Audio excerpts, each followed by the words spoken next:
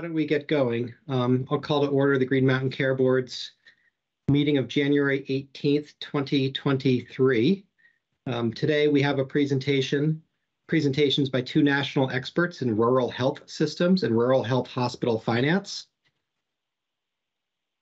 As all of you know, there's a lot of bright spots in our healthcare system here in Vermont that we should be proud of, but we're also experiencing some significant challenges in connection with affordability and access, and our healthcare system is seeing signs of financial difficulty. Many rural health systems across the country are experiencing similar challenges, and the board, together with AHS, is working on understanding these issues through our work on Act 167, which was passed last summer. And today the board has asked two esteemed experts on rural health systems to present so that we can understand some of the national trends and contextualize what we're seeing here in Vermont and hear about strategies that have been implemented or could be implemented here in Vermont. Dr. Mark Holmes is from the University of North Carolina, and he's the director of the Sheps Center for Health Services Research and has been since August of 2016. He's a professor and associate chair for research in the Department of Health Policy and Management in the Gilling School of Global Public Health. And he has a PhD from the Department of Economics at UNC Chapel Hill. And his work focuses on hospital finance, rural health, workforce, health policy, and patient-centered outcomes research. He's been recognized with numerous awards, including a Rising Star Award and 40 Under 40 awards. We also have with us today Eric Schell, who is the chairman of Stroudwater Associates, a national healthcare consulting firm that works with rural and community hospitals, health systems, and large physician practices. Mr. Schell has experience working with hospitals throughout the country, including here in Vermont. His area of focus includes assisting rural hospitals, rural health clinics, and physician groups to improve financial and operational performance and develop strategic and operational plans. He is a featured speaker at rural health conferences across the country and speaks to issues including critical access hospital financial and reimbursement issues. I'd like to thank them both for being here today and sharing their expertise and experiences. We also will be hearing today from an equally impressive expert that we have right here in our own state, Sarah Kinsler.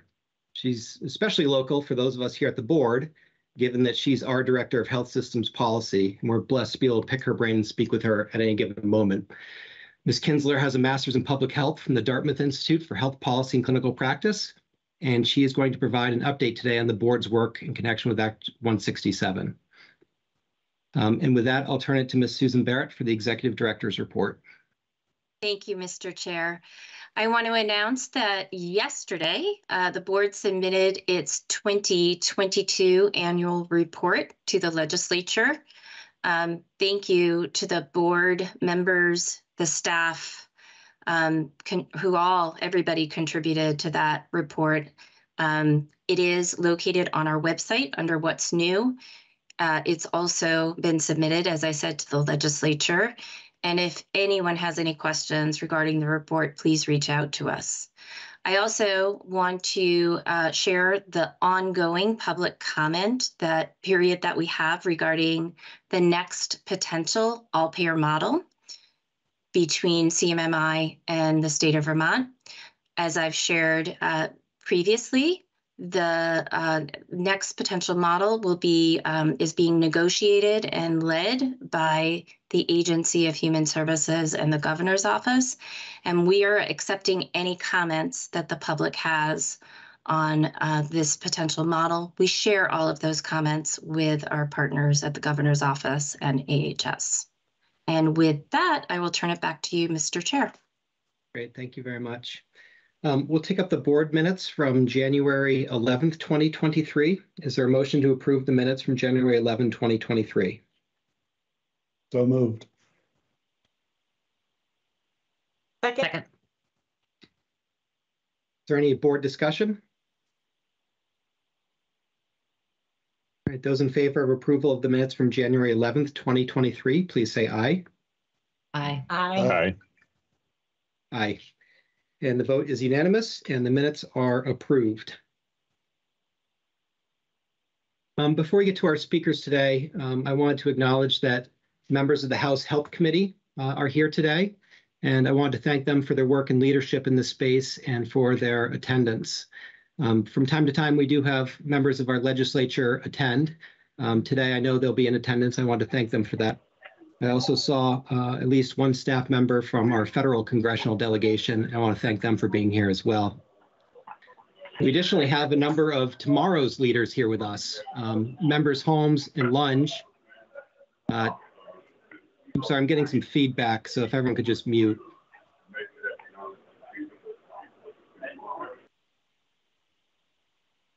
Members Holmes and Lunge teach a January term class on health law policy and economics at Middlebury College, and a number of their students are with us today. So I want to thank them for attending. I'm sure you all have many opportunities once you leave bucolic Middlebury, and I hope that you'll consider staying here in Vermont in careers in public service. They're extremely challenging careers and work, but it's extremely rewarding. So thank you all for coming and learning from Members Holmes and Lunge, something I do often. And we're glad that you're here. And really briefly, I wanted to discuss the open meeting law. I've been receiving a number of questions about what it is and why the board has all of its meetings on camera or in public. Vermont has an open meeting law, which requires that all meetings of public bodies be open to the public. The statute has some particular definitions as to what qualifies as a meeting, and there are some exceptions. And if you're interested in those, you can find them at 1 VSA section 310 through section 314.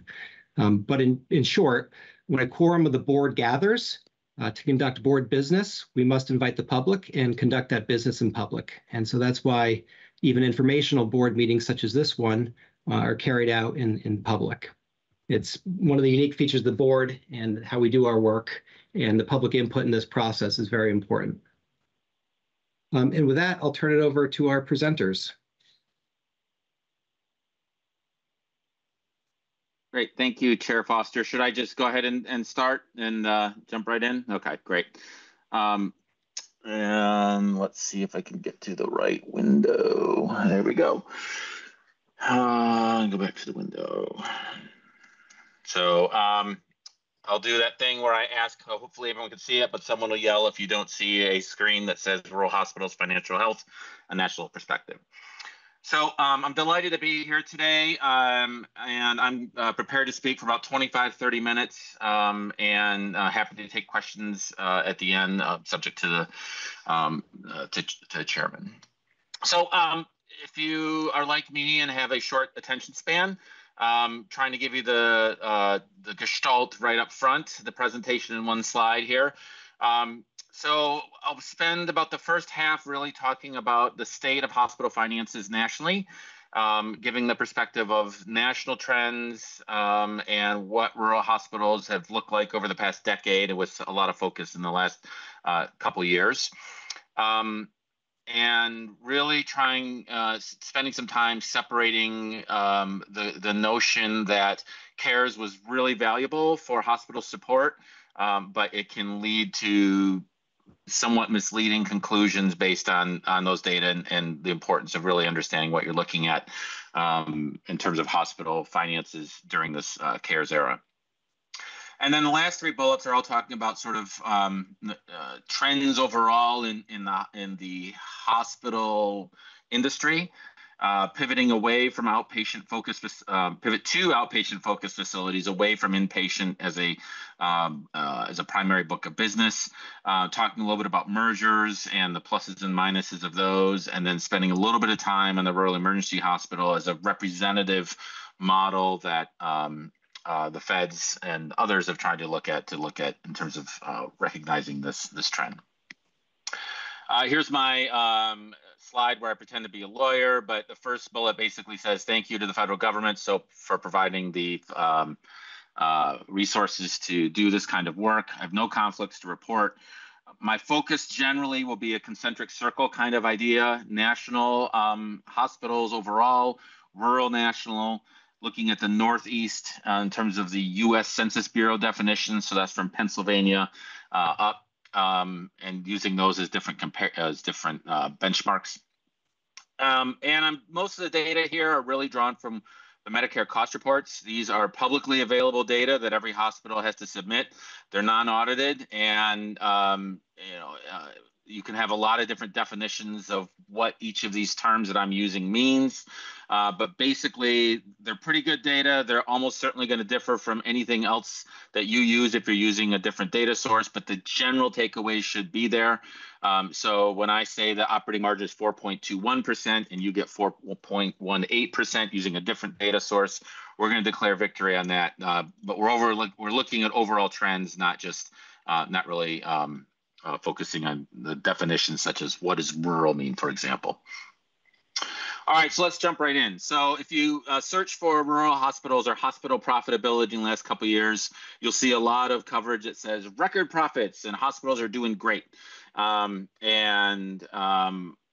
CARES, and the fact of the matter is that CARES money and the pandemic support really offset, for lack of a better term, a cratering in operating margin. And I think everyone here on this call understands. And so it's important to separate total margin from operating margin. There's all kinds of different definitions that we can use. But we're going to denote patient margin as a very specific type of operating margin. It really is only patient care. And so in particular, what we're really interested in with patient margin in this definition is it shouldn't have any of the CARES money in it. So here is the trend in margin that we can look at for the pre-pandemic. So the two vertical lines here are March 1st, 2020 and a year later. We have different definitions of when the pandemic was really hitting. I was at the CDC, I think on March 2nd of 2020, and it was a very surreal event because everyone sort of knew what was coming at that moment. But the pandemic really started somewhere between March 1 and March 15, depending on your definition. Well, you can see here the orange line here represents total margin. Green line represents patient margin. You can see generally the orange total margin. This is the average margin looking at moving over time. All hospitals across the country over the past decade, pretty much solid there in that 3 to 4%. Not much trend up or down. We're seeing seasonality and it sort of looks like an EKG, so to speak, but really not much of a drift. Patient margin, probably a downward drift until about 2014, jumps up a little bit there and sort of follows a trend from that point. Looking what happens during the pandemic. Okay, so here's what we've been talking about. Patient margin, this green line. People stayed away from the hospital. Any non-emergency cancels, non-emergency surgeries were canceled. In April of that month, I was gardening and really did a number on my foot. I should have gone and gotten probably 5 stitches, but did it at home because I didn't want to go to the emergency room. That's what was happening across the country. And so you see this green line representing the patient margin really falling off at that point. The orange line, which represents total margin, these are margins that are recognizing the CARES support and the federal support. So what's really interesting about looking at these two lines in parallel or in tandem is you can see the huge impact from the green line, which is that patient business losses the average hospital down at 9% loss. From patient business. The average, of course, means many were below that. But the orange line, we're seeing the highest average profits that we've seen in the whole decade. What's happened since then is a return to normal faster from the patient side. It's pretty much back where it was, and the orange total margin is trending back down as the CARES money winds down and it comes back down. So the key lesson here really is the overall what's happening for the trend. A little bit of a drift perhaps in the green lines in 2 different stories there, pre-ACA implementation that probably shift up after that. But really the last 2 years have been highly turbulent. We can overlay a national trend for rural as well as this. So the thick line here represents rural hospitals, both the same setup. Orange being total margin, green being patient margin. And there's a couple of things we can look at there. And one of them is that for the most part, that distance between the two is relatively constant, gets closer sometimes, gets farther in others. But for the most part, rural basically follows the total trend, but is below. With the exception that during the CARES period, during the pandemic, that total margin for rural aligned with the national trend. So what that says, or one interpretation of that, is this is really the CARES money that we knew was targeted disproportionately to rural hospitals because we knew they were more vulnerable, and it did its job. it narrowed that, kept the rural hospitals solvent during the pandemic. Let's look in more at Northeast hospitals now. So now we're comparing thick line rural Northeast, thin line rural national. Pretty similar for the most part. And, if you look at the orange line, total margin similar throughout. For the most part, the average rural Northeast hospital looks like the average rural national hospital, with a little bit of diverging total margin over the last year or so. Patient margin, pretty much similar through about 2016 when the Northeast hospital starts to slip down, and probably more so during the pandemic, about a 5% decline in net patient revenue. So in other words, total margin, pretty much the same, rural Northeast versus national. A little bit of a divergence here over the last pandemic as the rural Northeast hospitals saw less of an increase in total margin than the national trend. Patient margin, for the most part, pretty identical first part of the decade, maybe just slipping a little below over the last part of the tens, with more of a divergence recently. Now, why is that? Well, here's a chart that shows how net patient revenue in the Northeast compares to, in rural Northeast hospitals compares to net patient revenue in rural hospitals nationally. So these are all indexed so that 2019 is 100% or 1. And you can see generally, as you look from 2011 to 2019, all 4 regions are seeing an upward trend, a secular increase in that patient revenue. No one really jumps out. Maybe the Midwest is growing a little bit slower because it started from a higher level before it got to 2019. But for the most part, all the regions kind of look the same. Post-19, the red line here representing Northeast, while the other 3 had an average net patient revenue in 20 that was comparable to 19, what we saw in the Northeast is about a 5% decline. And that difference kind of persists in 2021. So in other words, rural hospitals in the Northeast region saw more of a decline from during the pandemic period than other parts of the country, and they've recovered more slowly. They're about a year behind in terms of the recovery, would be another way to think of it. So I mentioned why CARES Act was so important for rural. Well, we know that for decades that rural hospitals generally have weaker finances than urban. There's lots of reasons behind that. But to account for that, there was a design in the CARES money that recognized that and specifically had additional resources through CARES for rural hospitals. You can see here in this chart that we've developed here, and sources from a MacPac issue brief there, that funding for CARES was about 11% of operating expense for rural hospitals, and about half that, about 5% for rural hospitals. So the CARES money was very important for rural hospitals. Here's another chart that gives you a similar conclusion to what we've talked about before. Green here represents total margin, orange is operating, blue is this patient margin that's very specific, and green and orange would include the care support. So a couple things from this, you can see the difference from 19 to 2021 in the urban side is 4 percentage points. I guess I wouldn't necessarily call relatively small, but it's definitely smaller than the effect we saw in rural hospitals of a 2.2 to a 3 percentage point increase to a 5.6 percentage point increase up to 2021. Again, recognizing that the CARES Act was very beneficial for rural hospital profitability. But again, behind that veneer, what's going on the patient side?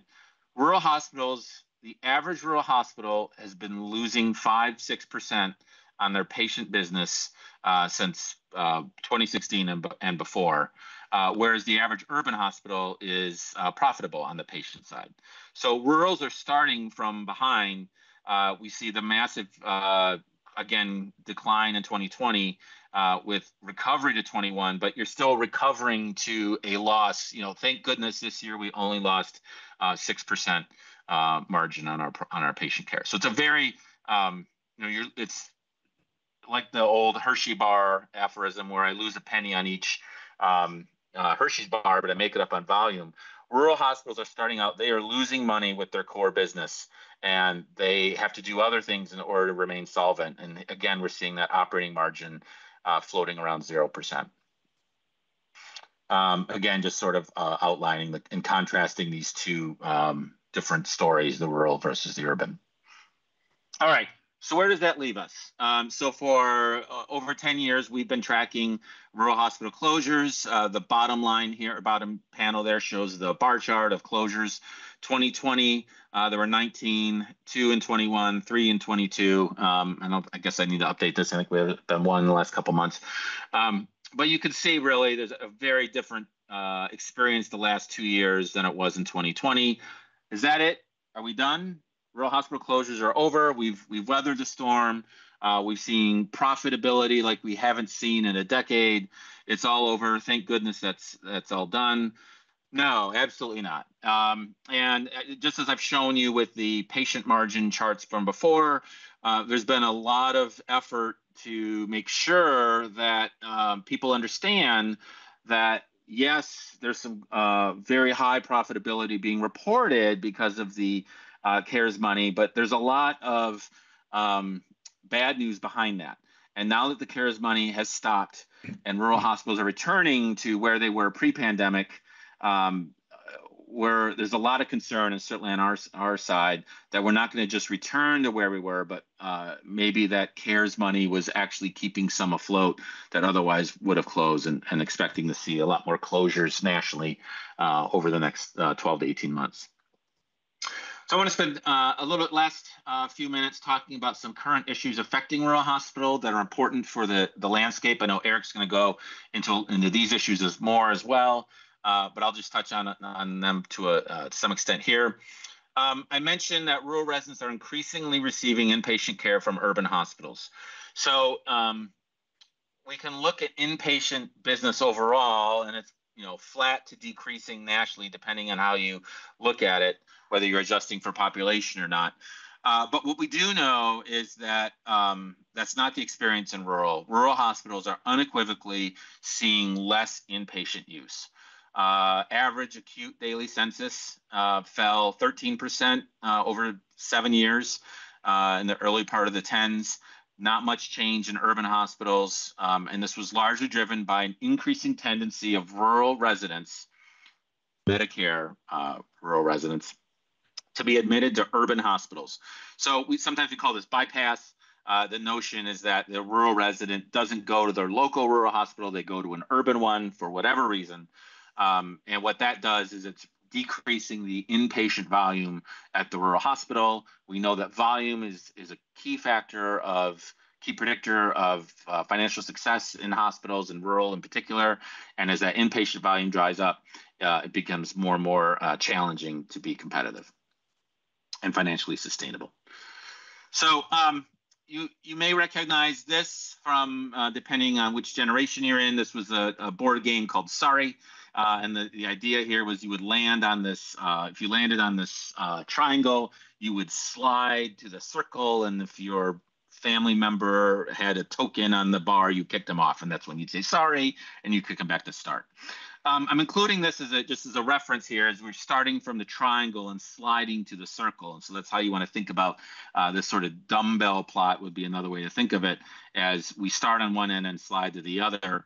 And that's the way to interpret this chart here. We're starting at the green dot, which was 2011, and then sliding to the 2019 dot. So each of these charts are showing the trend in the percent of revenue as that is of patient revenue that is represented in the outpatient side.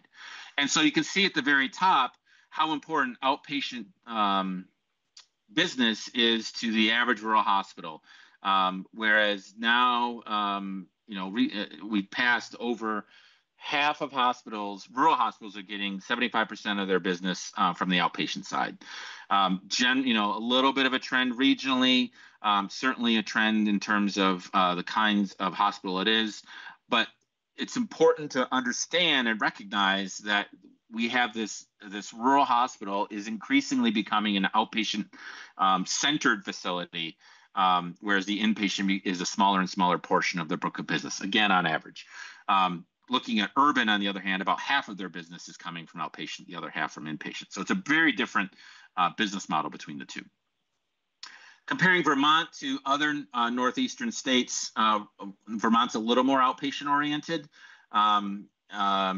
Green bar here represents 2011. The blue is 2021. It was, second to Massachusetts in 2011.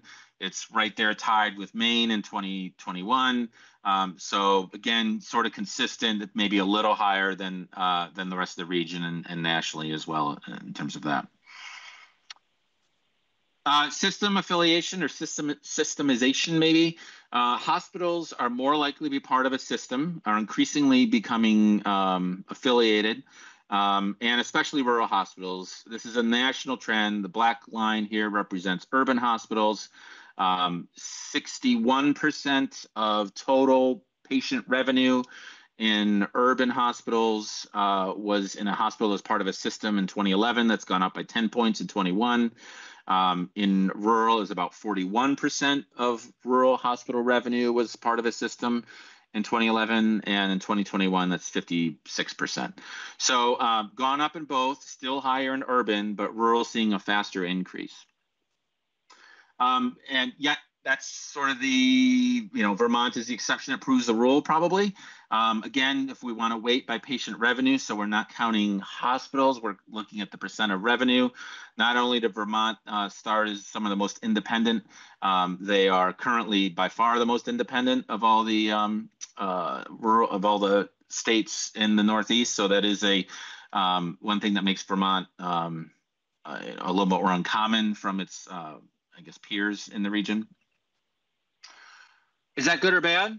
Well, again, you can sort of have, I'm an economist, so I always have to have three hands, right? On the other hand, and then there's a third opinion that there be to cover everything. But there's some evidence that mergers lead to better quality. So, here is a study with all the citations to the right if you want to learn more. But AMI mortality improved in hospitals post-merger. Some evidence of 5-year improvements in mortality for heart failure, stroke, and pneumonia. So this sort of says mergers are good for quality. On the other hand, there might be access problems. Their merged hospitals were more likely to cut maternal and surgical services and less likely to increase their substance use.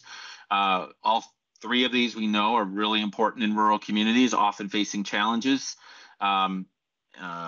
This is often framed in the context of independent hospitals. The decision is made locally about what services are needed in the community, whereas in a system, it might be made centrally. So there might be more commitment to meeting the needs of the community in independent hospitals. It is interesting, though, that the merged hospitals were more likely to provide mental health. So that was an exception there where access was improved in hospitals that were part of a system. There was a pretty confusing paper that looked at do hospitals that become part of a system, are they more likely to close or less likely to close? And the way that I interpret this finding is that mergers are often, you can sort of put them in two buckets. There is the rural hospital that's doing great, and the large urban center says, we want to acquire these guys. They're doing great work. We're really proud to bring them into the system, and we're really going to leverage that and continue our service to the community, increase our footprint, blah, blah, blah, blah. Then there's another group of hospitals that may merge because they're unstable, they're struggling to stay open, and they're basically looking for someone to buy us in order to keep us afloat. And so what the authors of this study found was that the ones that were barely staying afloat, the ones that are financially weak, they were less likely to close after they merged. But the ones that were really doing well pre-merger, they were more likely to close. So it's sort of the system, becoming part of a system, becoming, merging makes you sort of mitigates or attenuates your closure rates. So with all these trends in hand, Congress developed a new model, the Rural Emergency Hospital. This has been kicked around in different forms in Washington and across the country for over a decade in various forms, if not longer. And the basic idea, here's some details on it, but the big idea, if you're not familiar with this model, is it has to be an existing rural hospital with fewer than 50 beds. Basically, the hospital has to close its inpatient wing. You can offer observation beds, but no inpatient. Has to have a fully staffed ED 24/7. Other services are possible, largely paid on a Medicare fee-for-service with a little bit of plus up from that. But the real difference here is this almost $3 million additional facility payment, which is you might call it a grant, but it's a fixed fee, an underwriting that Medicare provides to these rural emergency hospitals to remain financially sustainable, or at least to help with that. Because as they close their inpatient, obviously they're going to see a huge decrease in their revenue. This AFP is meant to support and address that gap and keep them alive, keep them sustainable. So, how important is this new model?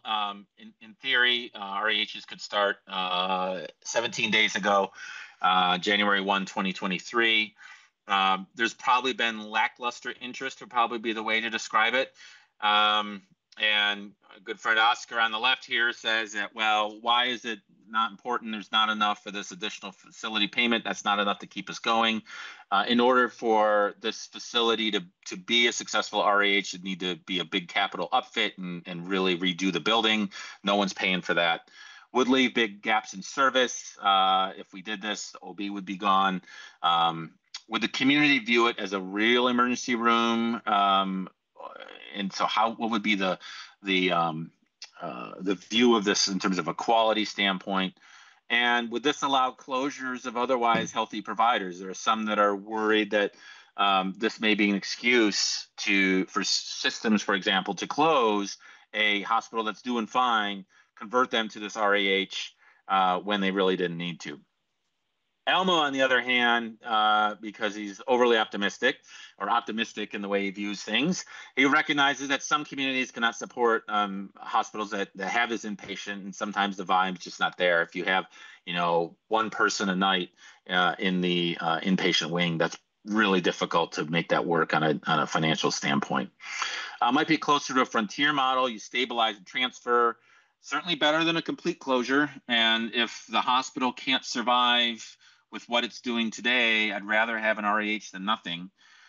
This AFP was double some early estimates, and maybe this is just the opening gambit. There's some history here with, for example, critical access hospitals with Congress saying, all right, this is who we're going to allow to be eligible, and then slowly kind of makes it larger and larger, makes it a little bit more of an attractive option. Maybe that's the case here. And if the take up in REH is as low as some people are expecting, maybe Congress is going to say, all right, let's try and tweak this a little bit and make it a little more attractive to meet the rural needs. If you want to know more, there's all kinds of reading available out here on this. We published 3 of our 4 most recent briefs have been on the REH. You can get them there. And then the National Advisory Committee for Rural Health and Human Services put out a policy brief on REH, I guess about 8 months ago. 4 months ago. Geez, I can't count. But just October 2021 there that covers that. And both those are available on Google everywhere. If you want to find out more about rural health research and the kinds of things that us and the other research centers that are funded by the Federal Office for Rural Health Policy do, there's a great place to look for that. Contact information here. Here's my email address, the website for our publications, and our Twitter handle. And thank you, Chairman. I can stop now. I will stop presenting, and happy to take any questions under your direction. Thank you very much, Professor Holmes. That was really interesting data, which I myself had not been aware of. So for process, what we'll do is we'll go through board member questions and comments, and then the healthcare advocate, and then we'll turn to the next presentation and have Mr. Shell go, and we'll hold public comment until all the presentations are done. So is there any board question or comments at this point?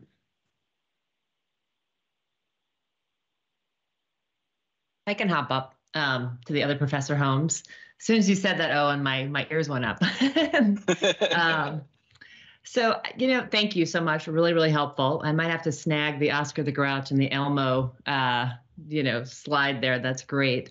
I'm just wondering, so much information here. As you think about rural bypass and this shift towards more outpatient care and even new technological developments like remote monitoring and hospital at home, how do we think about planning for future inpatient capacity needs in a rural state, largely rural state that has declining populations in certain areas, but also aging populations in certain areas? How do we start to plan for what is appropriate inpatient capacity?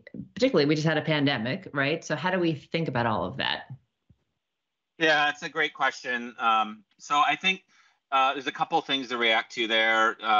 Certainly, we've seen, as we're seeing this declining inpatient demand, we're seeing that largely being seen mostly in the rural hospitals, consolidation of services in urban, that makes inpatient services in rural hospitals more challenging to offer.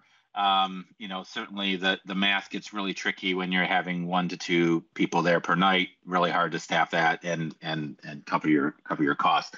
So having a purposeful view, and of course being aware of the circumstances in the community. So I know a little bit about Vermont. I'm going to draw instead more from North Carolina, since I don't think anyone here is going to know as much here as they are about Vermont.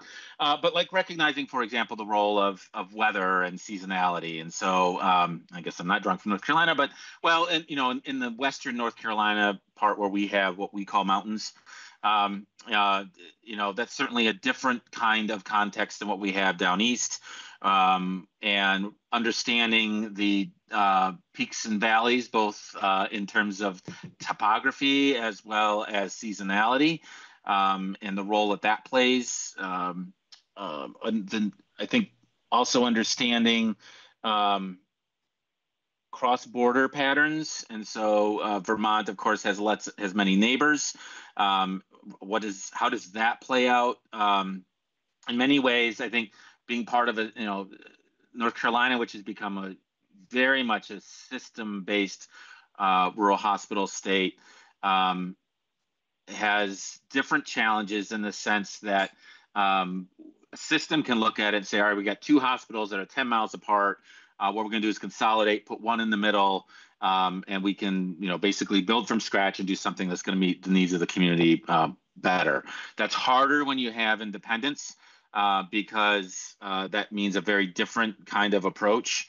But I think the truth is that rural communities across the country are facing this challenge, that we're seeing these secular trends.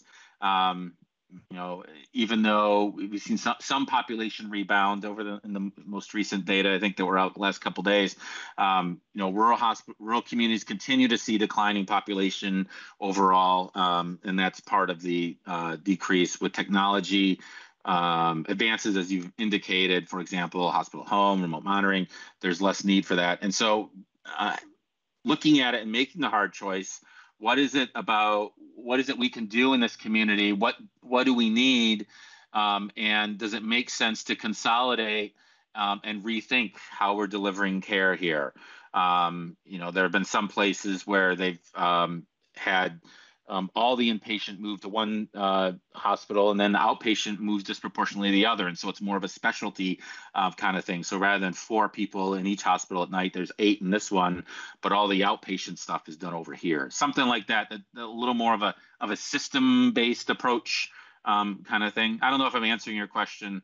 No, you are. And it's actually, it's really helpful. And it's leading into a little bit of my next question, which is, as we think about that, this central versus local decision making, and envision a more affordable, financially sustainable hospital system, your points are really well taken in terms of, you've got population decline, there's fixed costs of delivering certain services that may not be met, with those population declines. There's also the quality issue, right? As volumes decline, are the quality metrics being met with such low volumes? And so I'm wondering, what evidence do we start to look to think about that distance versus quality trade-off, or that volume trade-off? What services really do need to be essentially delivered locally at some distance, and what services could potentially be delivered at a farther distance, but consolidated in such a way with a center of excellence, as you just described, where costs would be lower, quality would be higher? How do we look?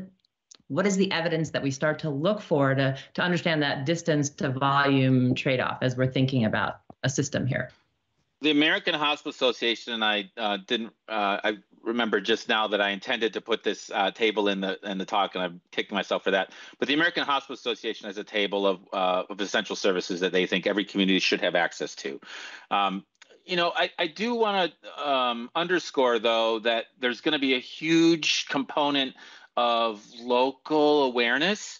And what I mean by that is, so for example, the demand for orthopedics near ski resorts is going to be very different than it is in Eastern North Carolina, whereas the demand for people with diabetes care is going to be higher in our area. So really, looking at the community need and understanding, what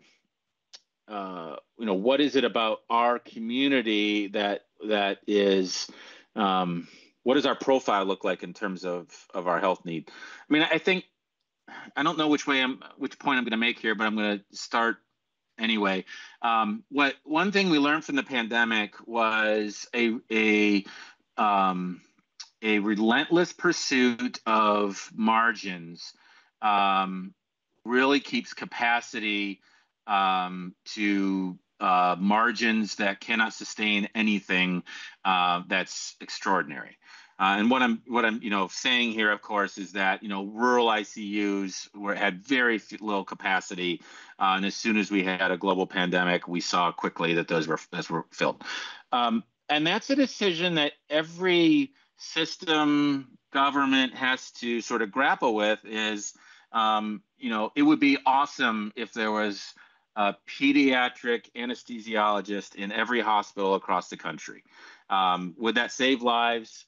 Yes. Can we afford that? Well, if we want to sacrifice other things. And so it comes down to, how much are we willing to tolerate a little bit farther access? And when we talk about maternity, which is one we look at a lot, this being an hour from an OB, we've seen this in Western North Carolina.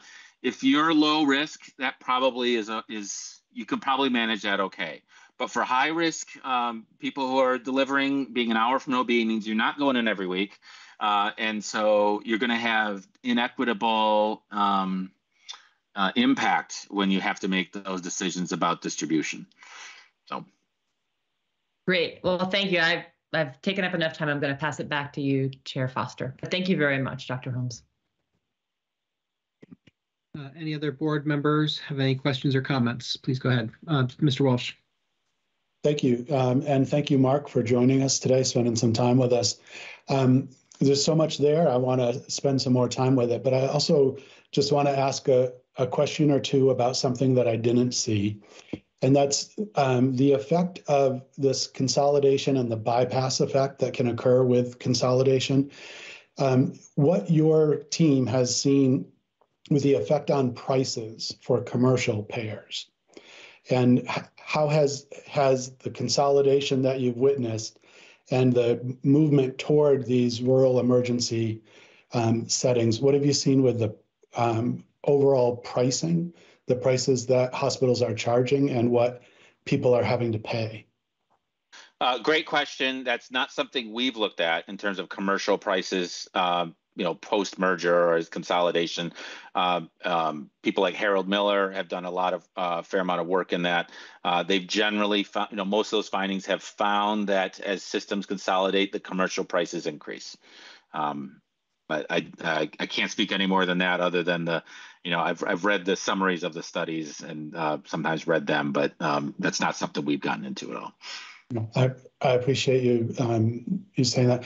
So it's something that we would have to consider, right? That there are some, you pointed out nicely that there are some improvements in quality.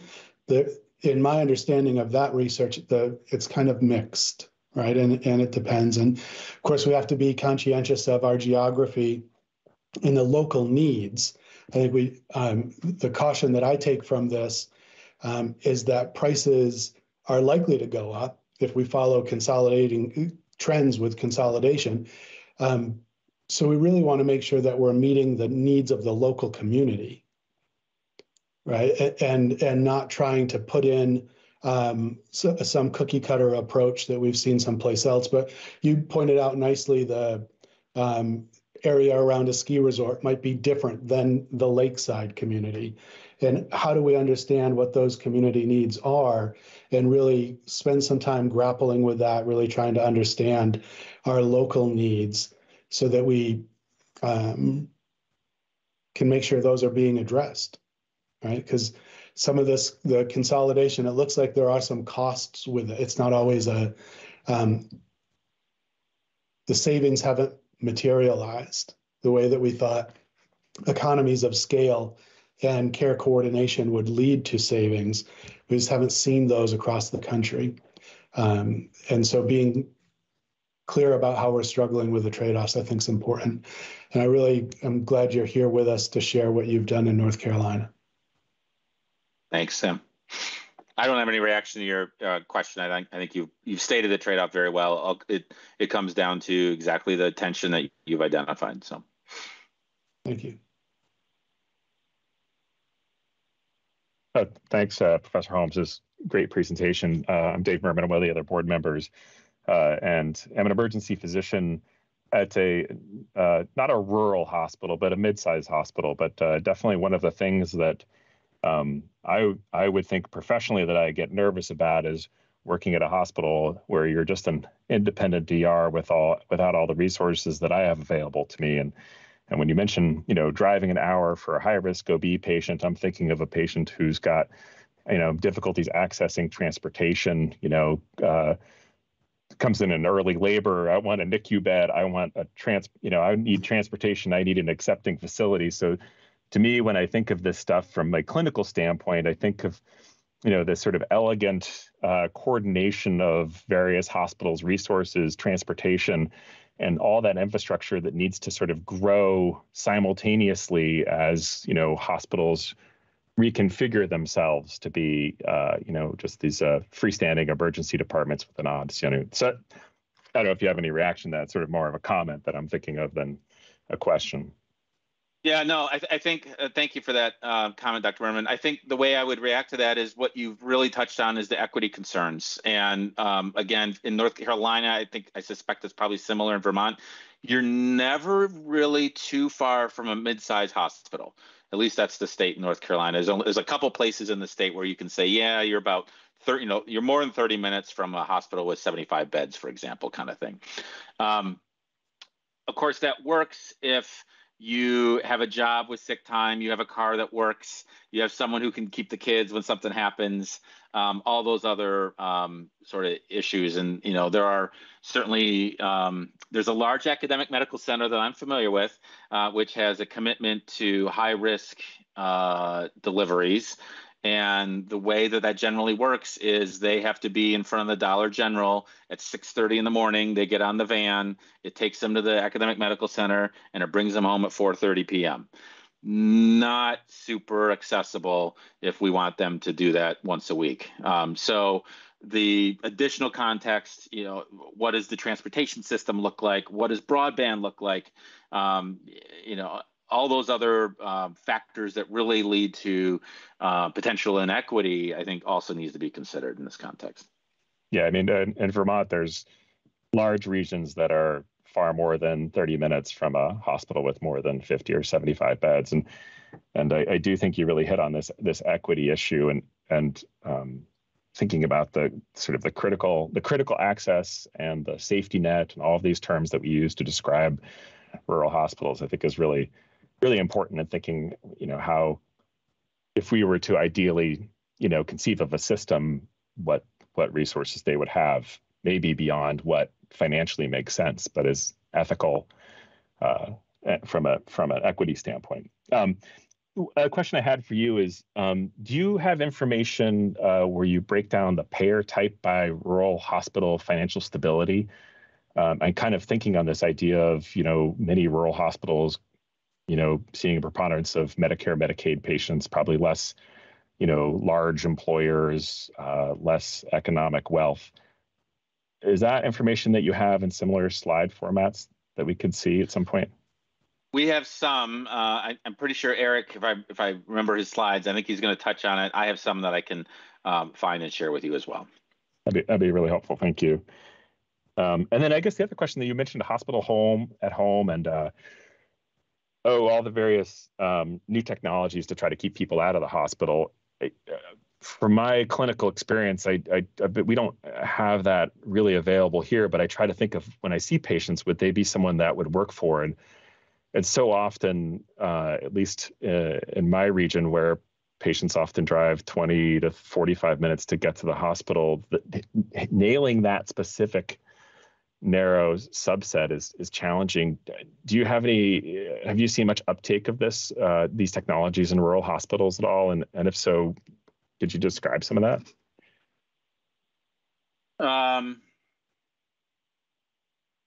Trying to think of some. There's some that have been,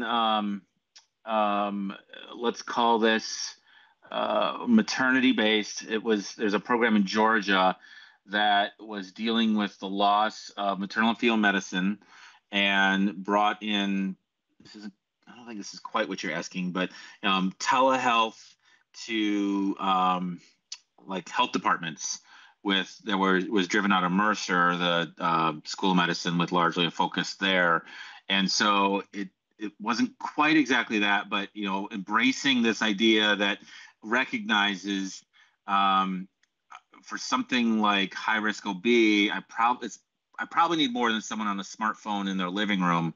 I probably need to be someplace with some healthcare professionals to support. So that would be an example there of really leveraging telemonitor, in this case telehealth.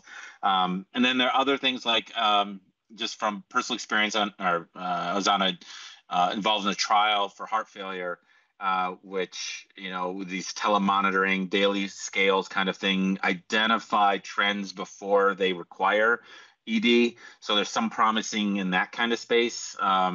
But I think it really comes down to scale. It's hard to implement that for 10 patients. It really has to be done on a broader, where volume is going to make that end up working better. Yeah, that makes sense to me too. Yeah. Well, thank you.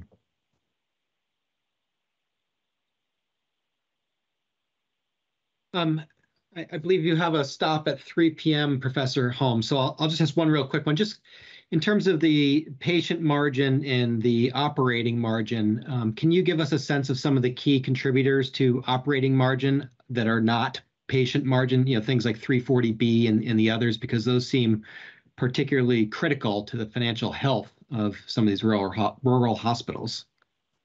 Yeah, and these would be, a lot of it comes down to where the money is recognized. So it might be things like cafeteria, gift shop. Those obviously aren't going to be a huge portion. I'm struggling to think of other examples. I'm going to put my good friend Eric on the spot there. That's something I'm sure he can speak to much better than I can. Okay, we can take it up later. I wanted to turn it over. Robin, are you all set, or did you have any questions? Nothing that's burning, so I'd say let's keep going. Okay, great. I wanted to give the healthcare advocate time. Please go ahead, Sam, if you have any questions or comments. Yeah, super brief one, hopefully. Thank you, Professor Holmes, both Professor Holmes, for the question and presentation. I'm wondering if, I know you talked a bit about an increasing proportion of revenue coming from outpatient. I'm wondering if you feel like there is a ceiling for what percentage of revenue can come from outpatient, or if there should be a ceiling. I'm just wondering if that trend continues to hold. Have you seen cases where hospitals consider moving to a fully outpatient model? Because I think there's concerns that have already been raised around inpatient provision of services. Thanks. So there was a hospital in North Carolina that publicly said, we don't want to admit any more people. If someone shows up and we have to admit them, we will. But for the most part, our inpatient wing is closed. And I think they would admit like 3 people a year, basically. And so why did they still offer inpatient? Well, they needed it in order to have the payment benefits of being a hospital. They had to have an inpatient wing that was available to admit people. So the ceiling in that context is 100%, 99.97%, something like that. At what point does it, I mean, I think this is sort of like what we think of as a hospital. And there are plenty of hospitals in some states where their average daily census is less than, they'll have like 1 night out of 10 with 1 person in a bed. They're still hospitals. They're effectively just outpatient facilities.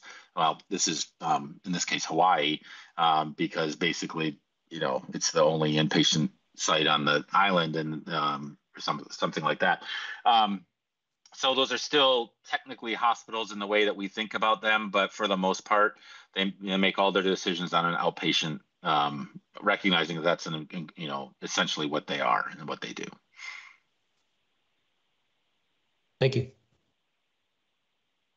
Great. Professor Holmes, thank you very much for your time and your presentation. We really appreciate the broader context and view and information, so thank you. Sorry, go ahead. Thanks for the invitation, and enjoyed speaking. Of course, thank you. And with that, we'll turn it to you, Mr. Shell. Please go ahead.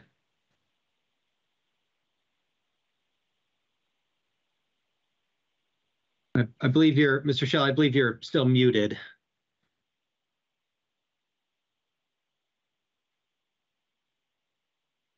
How's that? That's good. Yes, thank you. Can you hear me okay? Okay. I had to go to a landline because of my internet was unstable, but now I've switched back because I hope we're dealing with some stability at this point. I'm gonna share my screen. Just give me a second here to get the presentation up.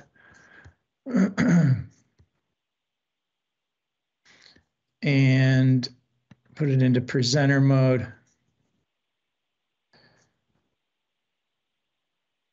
How's that? Is that in the right mode for you all to see? Okay, great. Well, thanks, Chairman Foster. And thanks for having me present. As many of you recall, about 1.5 years ago, I was asked to present kind of my thinking on Vermont, where we stand relative to national trends. And before that, back in, gosh, it was either 2018, 2019, I came to Montpelier and presented to a number of folks there on the future of rural healthcare. So what I have is unlike Professor Holmes, he promised you 30 minutes. I can't get through this presentation in 30 minutes, but I'll make it as fun and lively as we can. It really looks at where and why we see the healthcare industry moving to. And then talk about specific strategies for rural hospitals to be successful from a national perspective, and then go back to and look at how what you do or what you all are doing in Vermont is comparing to what kind of what we see on national. Kind of tipping my cards a little bit. I think Vermont is the leading state in the union on advancing towards kind of the appropriate healthcare system of the future, and I'll lead with that. But with that, I'm going to try to get through this as quickly as possible. I'm not promising 30 minutes though. So let's move. So I think the big message here is that for the last essentially 3 years, as we've been fighting in the provider field, the pandemic, and the staffing shortages and everything that's going on, the market is not slowing down. And I've got some slides to talk a little bit about how I see some of what's happening in the market and its future impacts on our hospitals. So the first one is the Kaiser Family Foundation prints out the health insurance premiums. And if we look at the top line, health insurance in the United States for a family of four in 2022 was almost $22,500. Couple pieces that are relevant with that. First is that as we've become a third of the median household income. And also you see that there's a stepwise increase in costs and kind of, is that expected to go away? I don't think so. So, the outcome or what does this mean to rural providers is that as any economist would say, as price goes up, two things happen. The first is that demand goes down. The second, that supply increases. And if we just focus in on the demand side, as health insurance premiums have become a third of median household incomes, you would think demand to go down. But the good news is that there's an artificial marketplace for health insurance through the exchanges and the premium subsidies by the government, so that demand stays constant. But on the supply side, again, as price goes up, new supply comes in to equalize supply and demand with price. The supply comes in.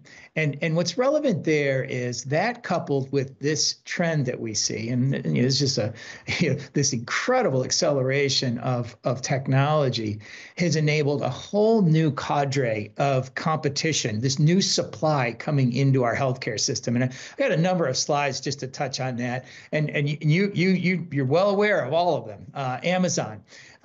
Amazon has jumped into this, and they acquired One Medical for $3.9 billion.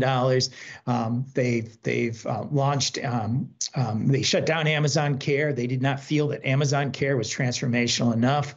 Their Amazon Pharmacy has now created relationships with a number of Blue Cross Blue Shield plans. And then a couple of months ago, they announced a Amazon Clinic, a direct-to-consumer electronic platform for visits. So Amazon's jumping into this.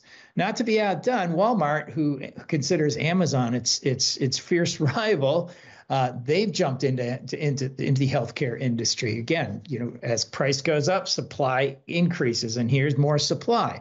With freestanding health centers, direct-to-consumer telehealth, doctors on demand, just incredible expansion of Walmart into healthcare. We got Walgreens, and they kind of jumped into this big with a $5.2 billion investment in Village MD to roll out primary care practices across the country. The interesting comment that their CEO said, and it's down here in this, and where I'm circling, is that Walgreens' push into primary care aims to keep people healthy enough to avoid returning to the, and she said, healthcare system. I would change that and call it into the sick care system. So ultimately, Walgreens wants to keep people out of hospitals, and we need to be paying attention to this. CVS is another one that's jumping into this with their investments. Again, growing their health hubs. They had 1,500 health hubs open by 2021. They've made investments in housing. They create in 2023. They're creating a virtual care platform, and then more recently they acquired. For $8 billion, Signify Health, which prior to this. In September, back in April, Signify Health acquired Caravan, who many of you know, Lynn Barr's group that has created a whole bunch of rural ACOs. And then just a couple weeks ago, it was reported that CVS is talking to Oak Street Health, a private equity-backed primary care practice, and the discussions there about $10 billion. So what we've got here is an incredible new market entrance coming in saying, we have technology. We're technology-based companies. We believe that there's an incredible market play in healthcare, and we're going to be jumping in. So big issues there. The declining inpatient admission volume. I mean, right? The healthcare system today. A majority of the payment is fee for service, fee for sick care. Price times volume is equal to revenue. And in this case, what we have is kind of across the United States, we've seen a decline in this inpatient volume. So half of that equation of price times volume is net revenue. We've seen this decline going on. Vermont, you all have written the books on going back even to 2010, where your inpatient volume has maintained relatively stable. I was giving a presentation a week ago in Mississippi, and the starting number back in 2010 was 136 discharges per thousand. So and they've come down to 114. But for the most part, across the United States, we're having a decline in inpatient volume. Back in 2020, American Hospital Association reported that looking at outpatient encounters at hospitals for the first time in 35 years, there was a decline in outpatient services rendered in a hospital setting. Now it's interesting. The third bullet down here talks about the fact that it's not that outpatient care has actually gone down. It's just that it's being delivered in alternative spaces, such as urgent care or Walgreens, CVS, et cetera, as they come on board. So again, now you've got this price times volume is net revenue, where in hospital settings, both inpatient and outpatient volume is starting to deteriorate. And I'd like to show this because this each year in March, MedPAC comes out and releases profitability by margin. I know Professor Holmes touched on some of this, but it's interesting because going back to 2013, the rural hospitals, both including and excluding critical access hospitals, were actually above positive Medicare margin. And then that deteriorated and it continued to deteriorate. If you look at all hospitals, excluding the rural, their margins started at -5%, declined to around -10%, and then increased. I look at the big reason for this decline that you see that I'm pointing to with my arrow is that one, it was some of the volume reductions that we were talking about. The second is that as part of the Affordable Care Act, this was Obamacare, passed in 2010.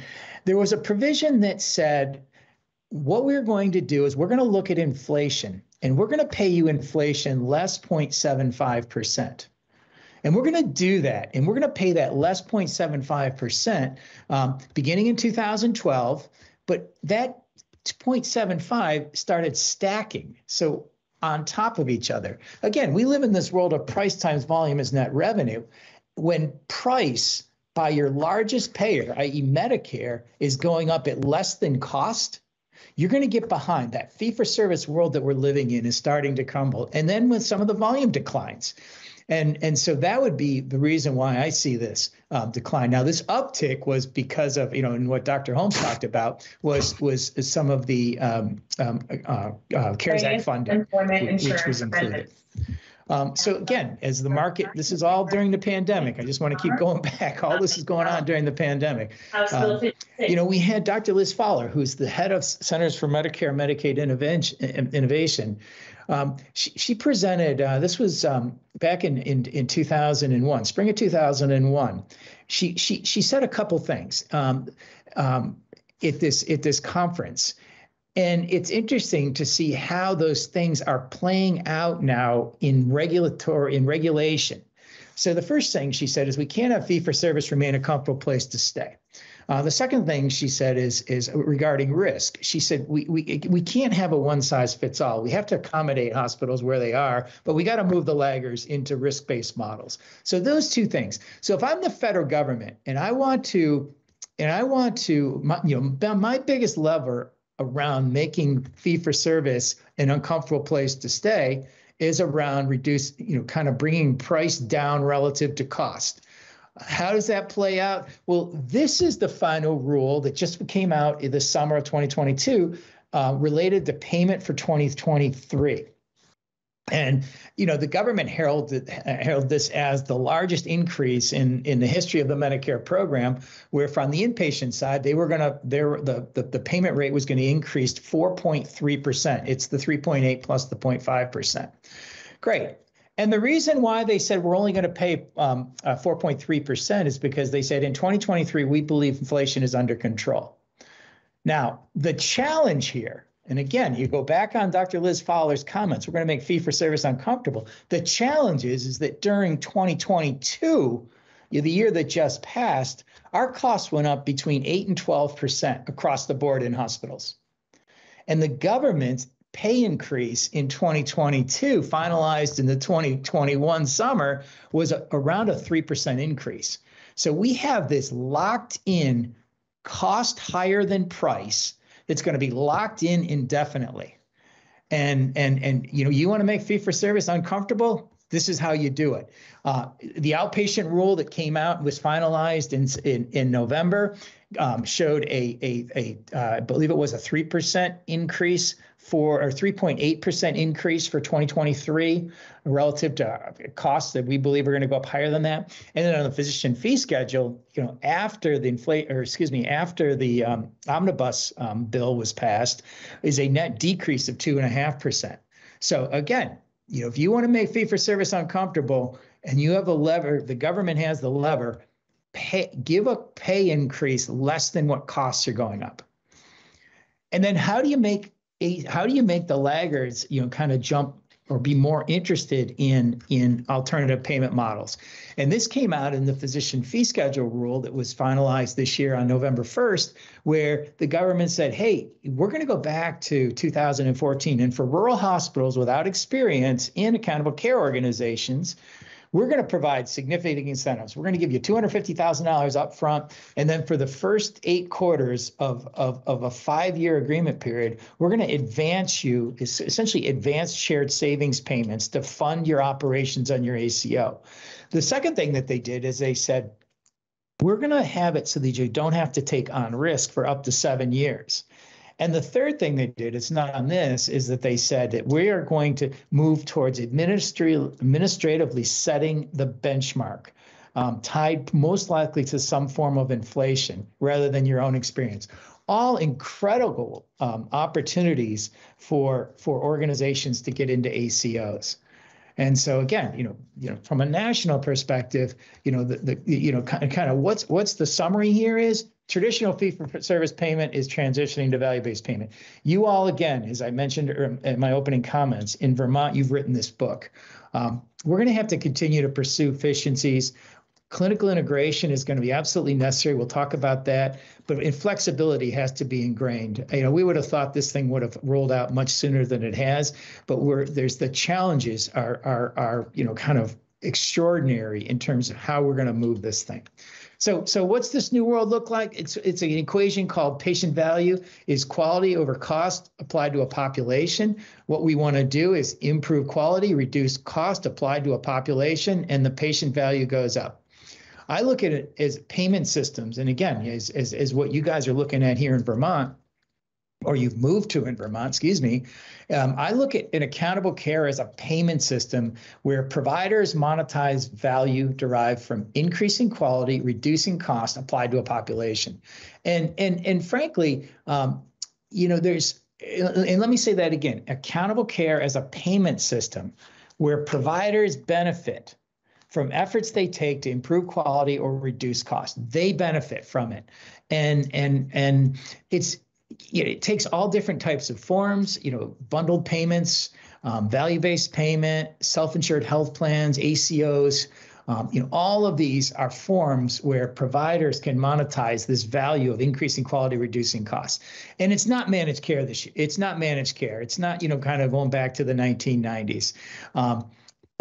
The reason why the accountable care, I believe, is a payment system that is the future is that the providers have, the provider organizations that have the greatest opportunity to affect quality and cost have the incentives to do so. In managed care, the organizations that benefited from the providers increasing quality, reducing costs, it was the insurance companies. So I think this is a very different opportunity this time. The second thing is the government's all in. We have new information systems to manage costs and quality. We have science that we can base medical decision making on. And frankly, going back is not an option.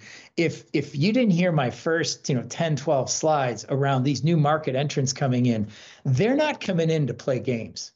They're coming into 19.5% of the GDP into this industry to make money. And going back is an option. We've got to figure this out as our traditional providers. I'd like to just touch on this slide real quickly, just because I think rural hospitals, Vermont is full of rural providers, and the point I want to make with this is that I think rural hospitals have significant value in this new world, of accountable care type payment mechanisms. And it really came out of back in 2011 when I remember reading the regulations on the ACOs that came out of the Affordable Care Act. There was a comment that said a primary care physician can belong to one ACO, hospitals and specialists can belong to multiple ACOs. And that struck me as, wow, there is the silver lining in here for the rural hospitals, because rural hospitals are predominantly a primary care based delivery system. So what does that mean? If you think about it, if primary care physicians can belong to one ACO, hospitals and specialists can belong to multiple ACOs. If you think about it from kind of business 101, you can only attribute revenue to one source, right? Expenses you can cut up, you can slice and dice and spread around. What that was saying, that one kind of comment in the ACO regs was saying your primary care physicians with their patient attribution are your revenue centers of the new generation. Hospitals and specialists are bricks and mortar. And to some degree, when we start thinking about how we reward and hold accountable revenue centers versus expense or cost centers, cost centers, you give a budget and you hold them to it. The revenue centers, you really try to encourage activity that grows that volume. And so I think the rural hospitals that are primary care based have significant value in this new world. This is a really important slide and a concept, because to some degree it sets the stage for how important the change in payment in Vermont is right now. I believe firmly in this premise that form follows function follows payment, that we organize ourselves around the functional imperatives of the payment system that exists. And if you follow with me on that, and if you think about the functional imperatives of a fee-for-service payment system, right? Fee-for-sick care, it's you got to do three things, and you can do those three things independently. First, you got to figure out how to offer more sick care services. Second, you got to figure out how to increase price for those services. And third, you have to learn how to manage expenses. And an organization on its own can do those three things to maximize the fee-for-service payment system. So to some degree, the form that followed out of the payment system of fee-for-service were independent organizations competing with others for market share. It's a market share play. When we start talking about moving to the payment systems that you all are looking to in Vermont, a population or an accountable care where providers monetize the value of increasing quality, reducing cost, it's very different functional imperatives, because now the payment is to some degree a rural hospital or even a large hospital can't do that independently. So it takes aggregation of tertiary, rural, post-acute care, public health, diet, health and wellness. All of these become pieces of a health system to kind of reduce the total cost of care by increasing health while maintaining access to sick care. The other thing it requires is aggregation to aggregate lives to diversify some of this insurance risk.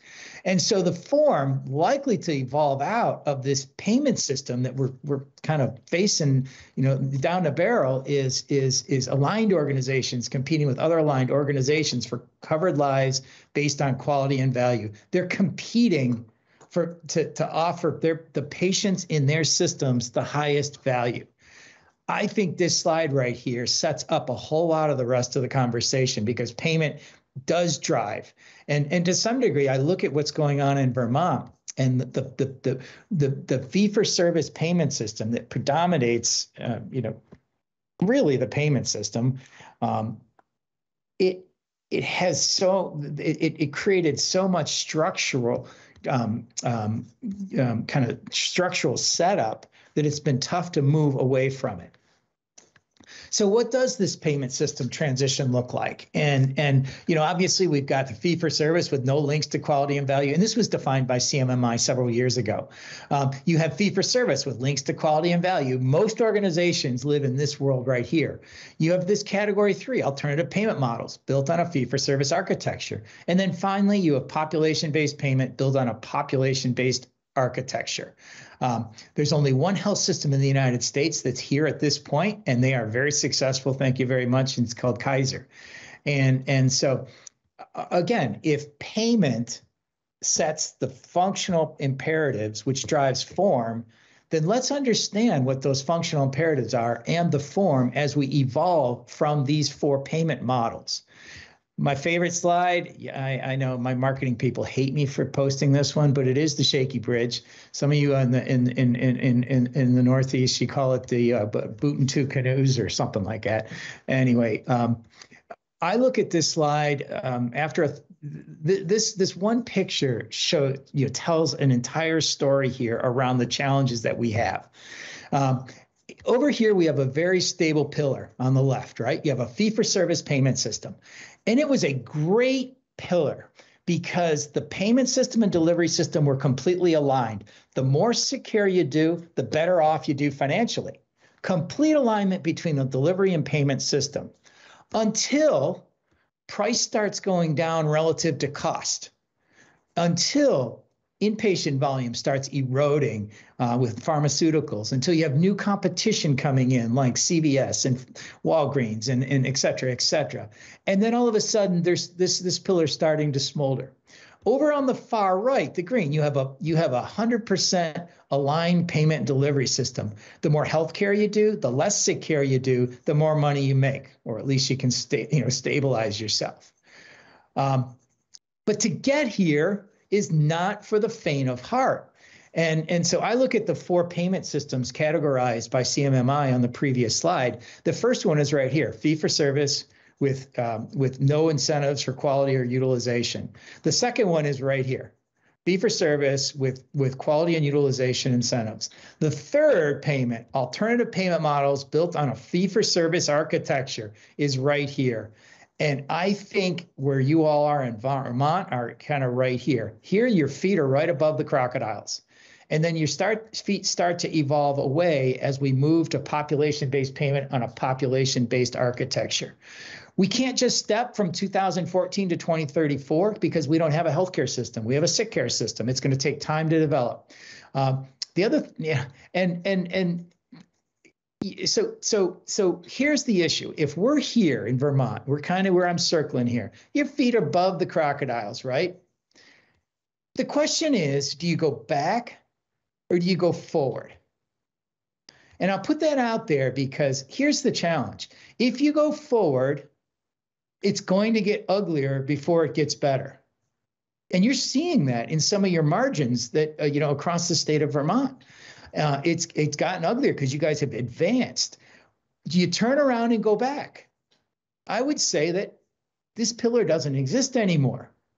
And so it's going to take the bold soul to be able to take this step forward so that we can advance on. And the question is, what do we have to do to stay short a time here so that we can get to beyond here? So again, pretty tacky slide, but there's a whole lot going on there that we have to understand. Several years ago, we came up with a framework for how hospitals should think about this transition. Let me explain it briefly, and then we're going to kind of move. We'll finish up the national and then go to Vermont specific. So here's again, if payment dictates form and function, then let's set payment as a driver of organizational planning. Fee for service, this is that first column. Phase 1, this is fee for service with incentives for quality and utilization. This is phase 2. This is feet right above the crocodiles. Alternative payment models built on a fee-for-service architecture. And this is where you start to lift your feet above the crocodiles, where we're moving towards alternative payment models built on, kind of that alternative payment model infrastructure. To think about this correctly, we got to transform a delivery system, our sick care system. We have to create a healthcare system, and that's the blue bar in the middle, and we have to transform payment. Because we're primarily in phase 1 of payment right now, there are essentially 7 things that organizations should think about doing, and keep them all in lockstep, because you don't want to create too much health in your community if you're still getting paid predominantly fee for service. You create too much health in your community and you're still getting paid fee for service, you're in trouble. So we've got to keep these areas timed. So some of these, and the one last thing I will explain is that the orange bar is the strike point. So when an initiative, initiative 1 hits the strike point, we got to do it. So the first is we got to improve operating efficiencies, quality, patient engagement. We got to do this. We've lost 138 hospitals that haven't figured this out yet.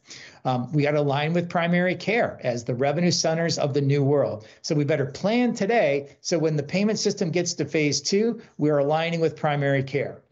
I would say that when hospitals close in these first 2 phases of payment, they haven't either done this well in phase 1 or they haven't come together with their primary care physicians. These are market-based closing. These are not planned.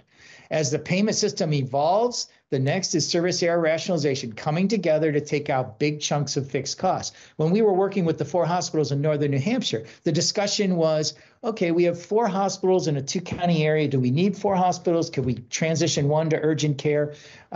Nothing happened, but at least those were discussions, because once you have a payment system not paying providing incentives for sick care, you can have planned approaches to fixed cost reductions. So transforming sick care around creating healthcare. Just think about that as crawl, walk, run, sprint. And then we got to pick up and move payment, because if we don't and we create healthcare, so today, the areas that we have opportunities for: fee-for-service, quality, utilization, implementation, self-funded health plans, transitional payment models in phase 2. So plan today for the ACOs, low-risk models, and then full risk.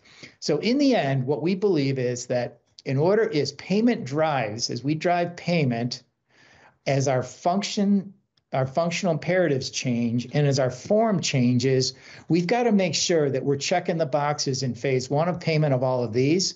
As payment system evolves to phase 2, we check all the boxes here, and then et cetera.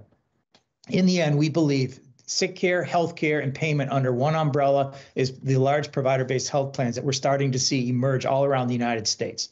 So national strategy, how to think about that. Several years ago, I was on a trip to Hawaii, and I was asked to present out in Hawaii. And I said, wait a minute, everything is based on payment, and shame on us for that. Shouldn't we base payment to pay for the form around maximize the functional imperatives of a planned healthcare system, right? What does that mean? What is the vision? What did we say for 2030? What else have we said? What else have we wanted? The Vermont health systems partner with their communities to improve health, truly health, while preserving access to high quality sick care that we've always had. Let's flip that plan. Let's start with the end in mind and then figure out how to pay for it. And so, okay, what's the functional imperatives that we want? What is it that we truly want? And essentially it's here. We want health systems partnering to improve the health of a defined population.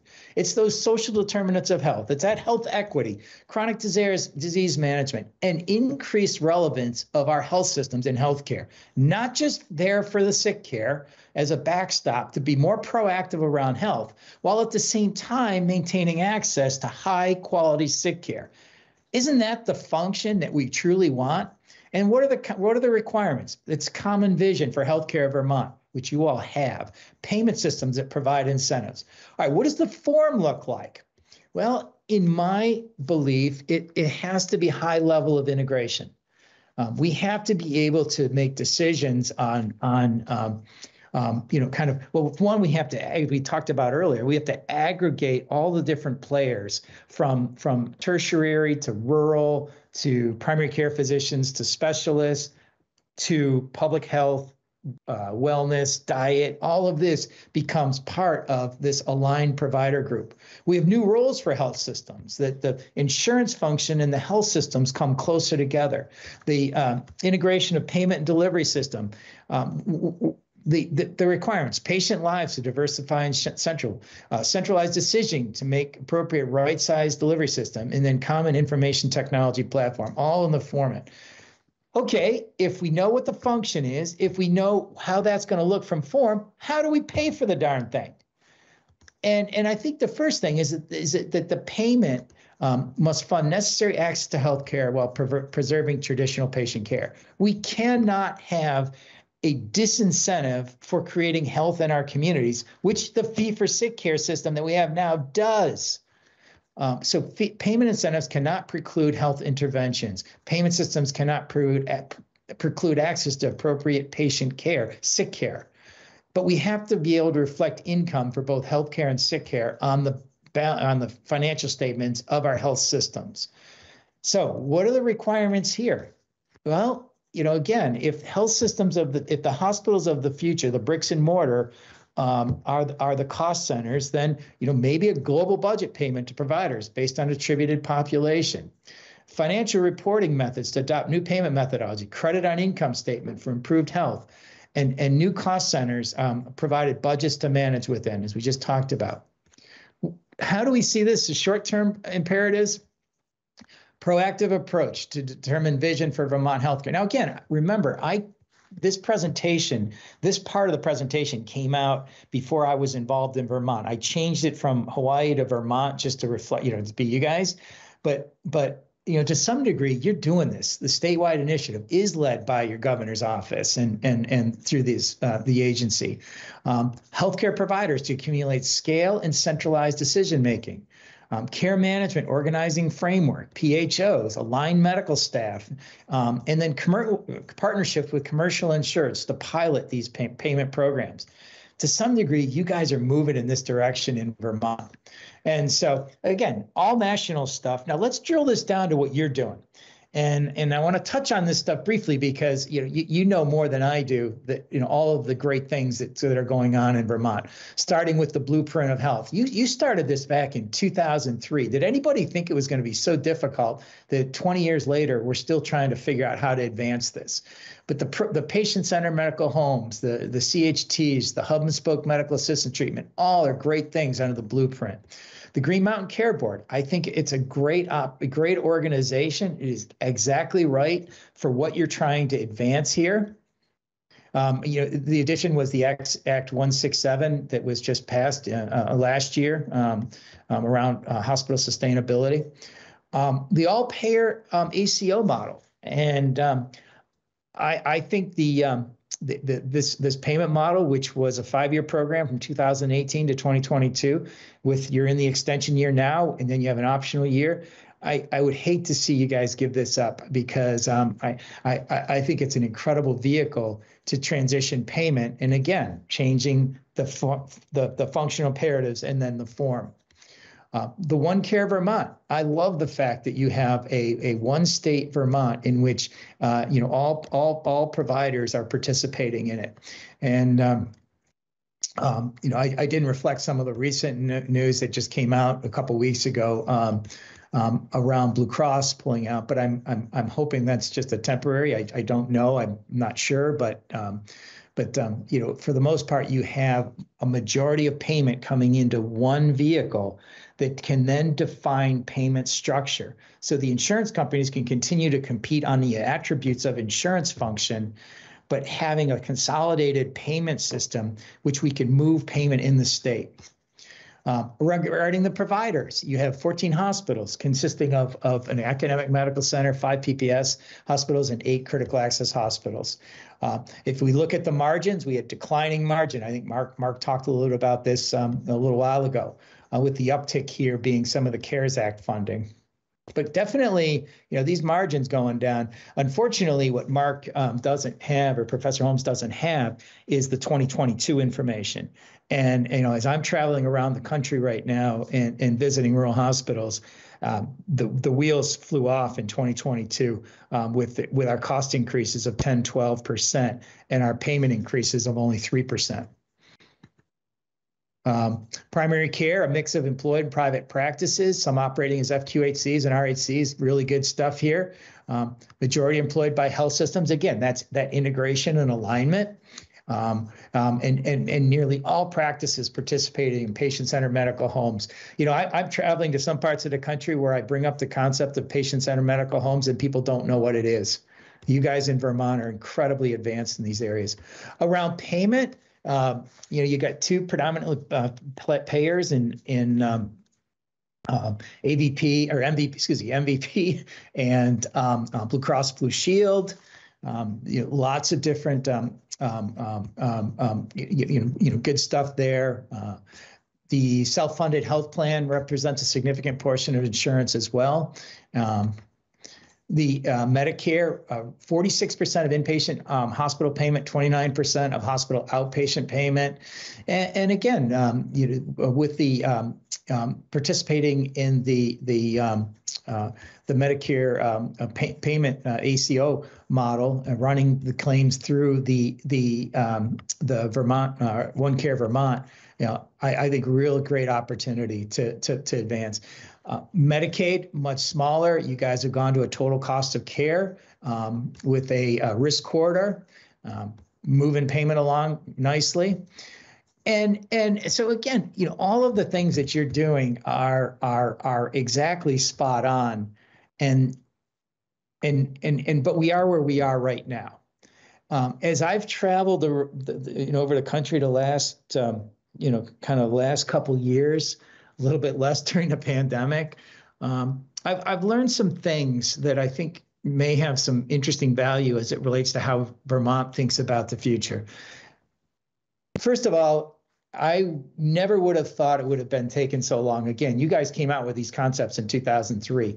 But the transition to population-based payment is going to be evolutionary, not revolutionary. And that is because there are so many strings that are pulling provider organizations back to fee-for-service. And we haven't figured out how to clip those strings so that folks can advance. There is no risk-free payment system, and I want to really emphasize that. Fee-for-service, when you're getting a 3% increase from Medicare and your costs are going up 10%, that is not a risk-free payment system. And so, but it's the payment system that we know. And so, but at this point, there's no risk-free payments anymore. A next concept I think is really important is we like to talk about risk from the insurance function risk. And I like to change that and think about that as the residual claim on health. That if we can, insurance risk, if we are able to create enough health in our community to reduce the sick care costs, that becomes the residual claim on health. And I would really like us to start thinking about how we create health to reduce costs. Benefits provided to one payer are reaped by other payers. You guys have a pretty sophisticated payment system with Medicaid, and that you move to some degree a form of capitation for the hospitals. Benefits that are provided to that payer are reaped by other payers, and all should, in other words, we should get as many providers involved in the same payment system. This concept, the more I think about it, the more it is critical to understanding why we're stuck. And it's the 80-20 fixed variable cost understanding is critical. What we're talking about here is that, and I would say in rural, it's probably 90-10, but the true cost of delivering care, we talk about like we spend what 90% or 85% of costs of care in the last 6 months of a person's life. Right. I mean, you hear these numbers out there. Well, it's because it's measured in claims. The problem with claims is there's a significant portion of fixed costs included in claims costs. When we're talking about the true variable costs of this last 6 months of a person's life, true variable costs are pennies on the dollar. And I would say if we go with this 80-20 rule, as long as we don't have 80% of payment in Vermont or in any state in the union in some type of like a fixed payment arrangement, global budget or something like that, there will always be incentives to drive up sick care utilization because the contribution margin on one more unit of service, sick care service, is 80 cents on the dollar. And so in order to buck that trend, we're going to have to get 80% of payment into one form of payment model away from fee for sick care. And the last is that this full payment transition to population-based payment will take years, but when complete, will fundamentally align provider organizations' incentives with the greater population's interests. That the provider organizations will be about as much about the backstop of providing high-quality sick care with the proactive approach to improving health in our communities. But it's going to take years for some of these reasons. And I would think that this 80-20 and even greater 90-10 for rural hospitals, this is an important dynamic to understand. Some of the observations I have specific to Vermont, so those were kind of more natural, is again, I think you are the leader in sick care. I talk about you wherever I go because of all of the great things that you've got going on. You've got buy-in from the highest level of state. You've got a payment system aggregator, which I think is absolutely critical. And I'm not sure if any other states are going to be able to have what you have the ability to use and leverage. The comprehensive payment system reform well underway. However, challenges. Some of the challenges, rural hospitals, we want to hold them responsible as risk-bearing entities. But if they only receive 30% of the total claims dollars in payment, and they're responsible for taking on risk for the entire 100%, it's tough for them to accept risk. I think some of the challenges, the commercial plans, 50-50 gain share with no downside risk. There's not enough, of a stick there to have them not focused on growing that sick care and that contribution margin from incremental sick care. And that's what this point is right here. A majority of providers, the fee-for-service payment exceeds 20% of total payment, thus providing incentives for payer sick care volume. That's that 80-20 fixed cost, variable cost that we talked about. And then some of the other challenges is the optional health system and independent provider enrollment in alternative payment models based on programs, that the hospitals can choose what programs they want to be participating in. And if fee-for-service makes sense to drive up contribution margin and profit, they're going to stay away from kind of advancing the payment systems in those directions. So some of the considerations, and I proposed these to you a year and a half ago, I would say they all remain exactly in place 18 months later. Highest level of state to participate, and I think you guys are doing that.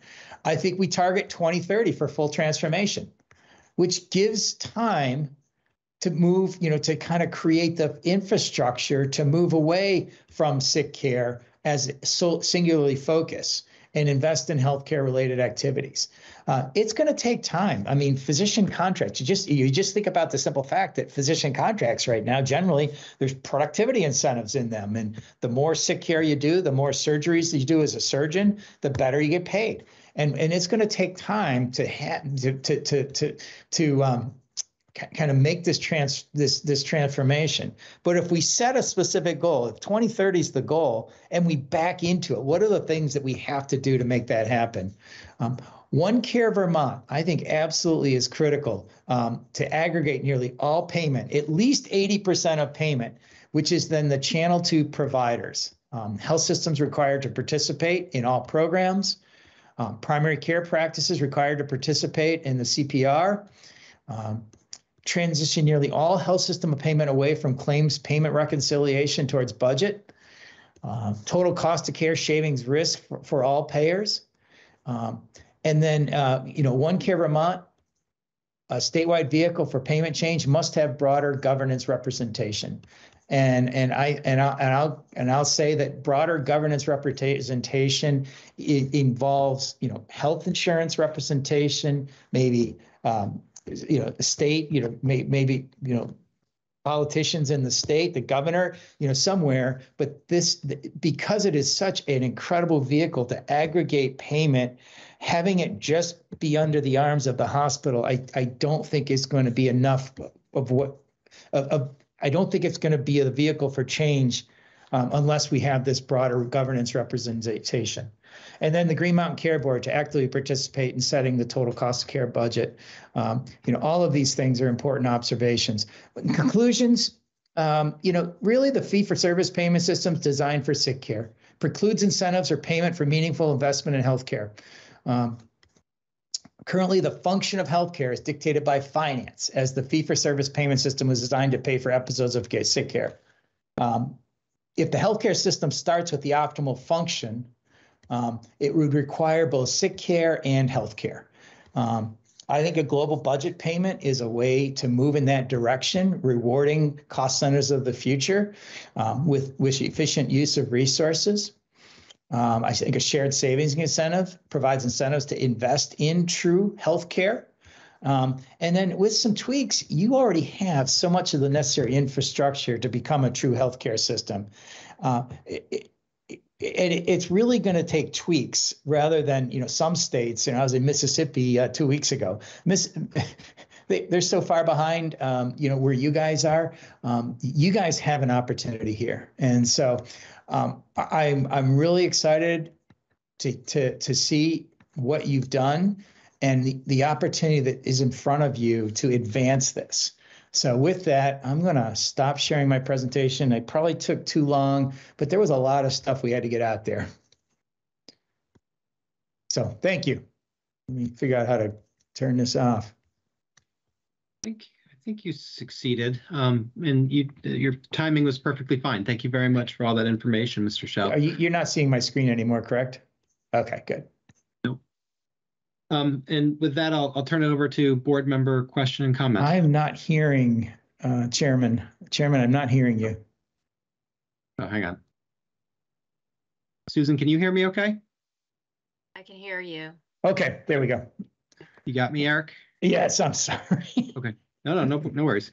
Well, thank you for your presentation, and I'll open it up to the board members for any questions or comments that they may have. Chair Foster, could I go ahead? Please, of course. Thank you. Thank you, Eric. A lot of information there. I wanted to ask just a couple questions about some material early in your presentation. Yeah. The Walgreens, CVS, Amazon, in your experience, are those greater threats to independent healthcare provider offices or hospital systems?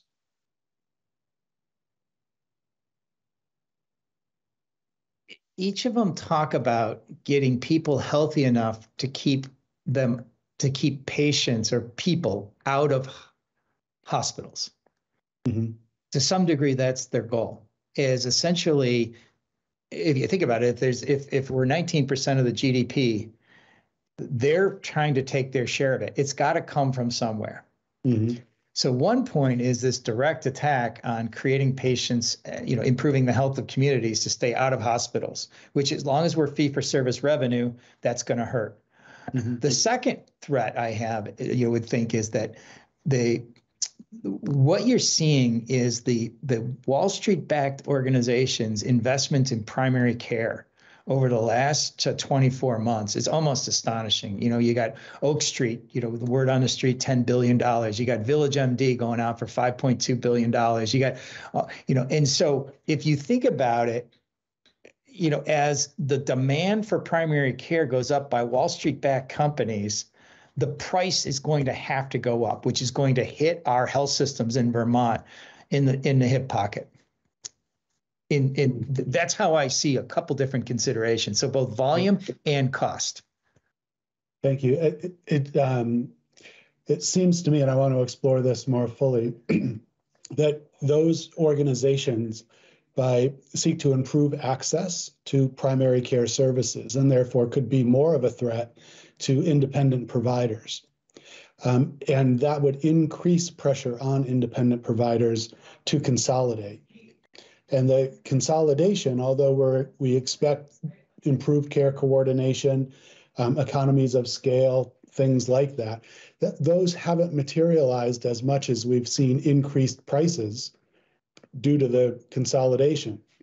And so I appreciate you coming in and talking with us, but I want to try to think through that more fully. And as a board, we regulate hospitals. We don't regulate the independent practices. So it's some tricky stuff. But thanks for coming in and sharing your experiences with us. Yeah, thanks.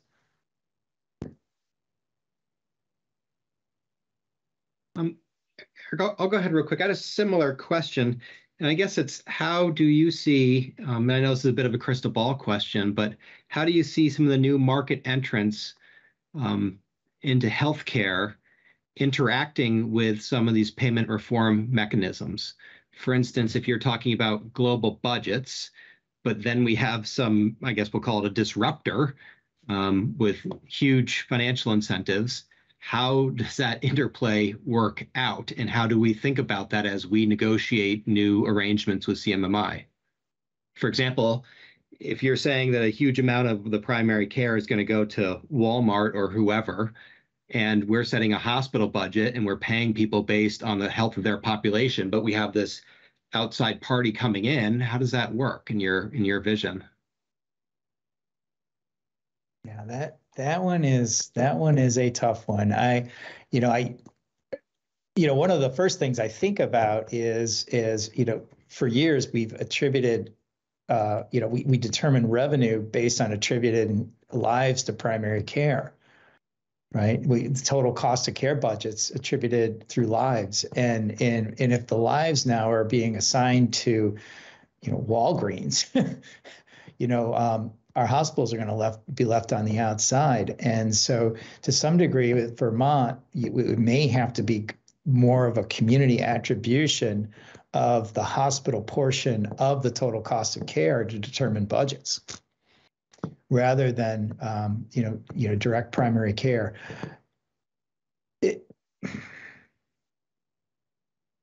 That's a really good question, Chairman. Okay. Yeah, this is all new. I mean, again, this is all, in the last, 24 months has been the big influx of all of this activity. Okay. Yeah. That was my only real burning question. I'll turn it over to the other board members if they have anything else. I'll just jump in on that particular issue that you just raised, Owen. I think, one of the issues for us in looking at our primary care landscape now is that we have much of our primary care is connected to the hospital, a higher percentage than a lot of other states. And then another big chunk in federally qualified health centers. And then, of course, a smaller chunk in independents. So, and sort of back to Tom's point too, to me, it seems like the new market entrants, there's multiple potential disruptions for us at the hospital level, the independent level, the FQHC level, depending on whether that, I don't think we've really seen those market entrants yet. So I think that's still something, although, we have started to see a little bit of the venture capital driven, Medicare only ACO business start to come in. So I'm not saying we're immune from it at all, but I think sort of given the landscape of our system, there could be multiple ways and implications. Yeah, one of the things that I just think is that in terms of our practices, we've got to be much more retail based and more consumer oriented. These technology based companies want to transform the patient experience. The reason why Amazon shut down Amazon Care is they said it's not transformational enough. And then they went out and to acquire primary care practices. I mean, so I think what I've been telling people when I'm visiting rural hospitals is we've got to, expand our office hours within our clinics. We have to have open access. If a patient's not feeling well, they got to be able to see today.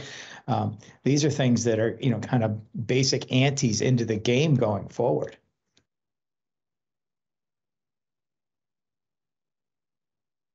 Just one question from me. I think one of your slides mentioned the need for 100% global payments and the shifting of insurance risk to providers. And I'm thinking about, again, your diagram, which I think is very effective, around the bridge. And I'm thinking about that with respect to reserves, actually, in this case. So how do we think about reserves? Who holds them and how much? In the sense that right now we've got insurance companies holding reserves, right, to mitigate unexpected medical expenses. Providers aren't holding any reserves in a fee-for-service world. So as they take on more risk, they're going to need to reserve more. Insurance companies are going to need to reserve less.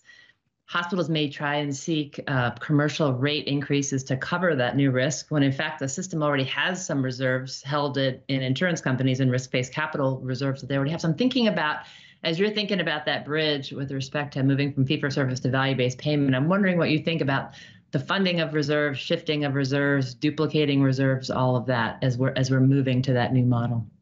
Well, my thinking, and again, we probably all have thoughts around this, is that the insurance and provider functions have to come closer together to align incentives.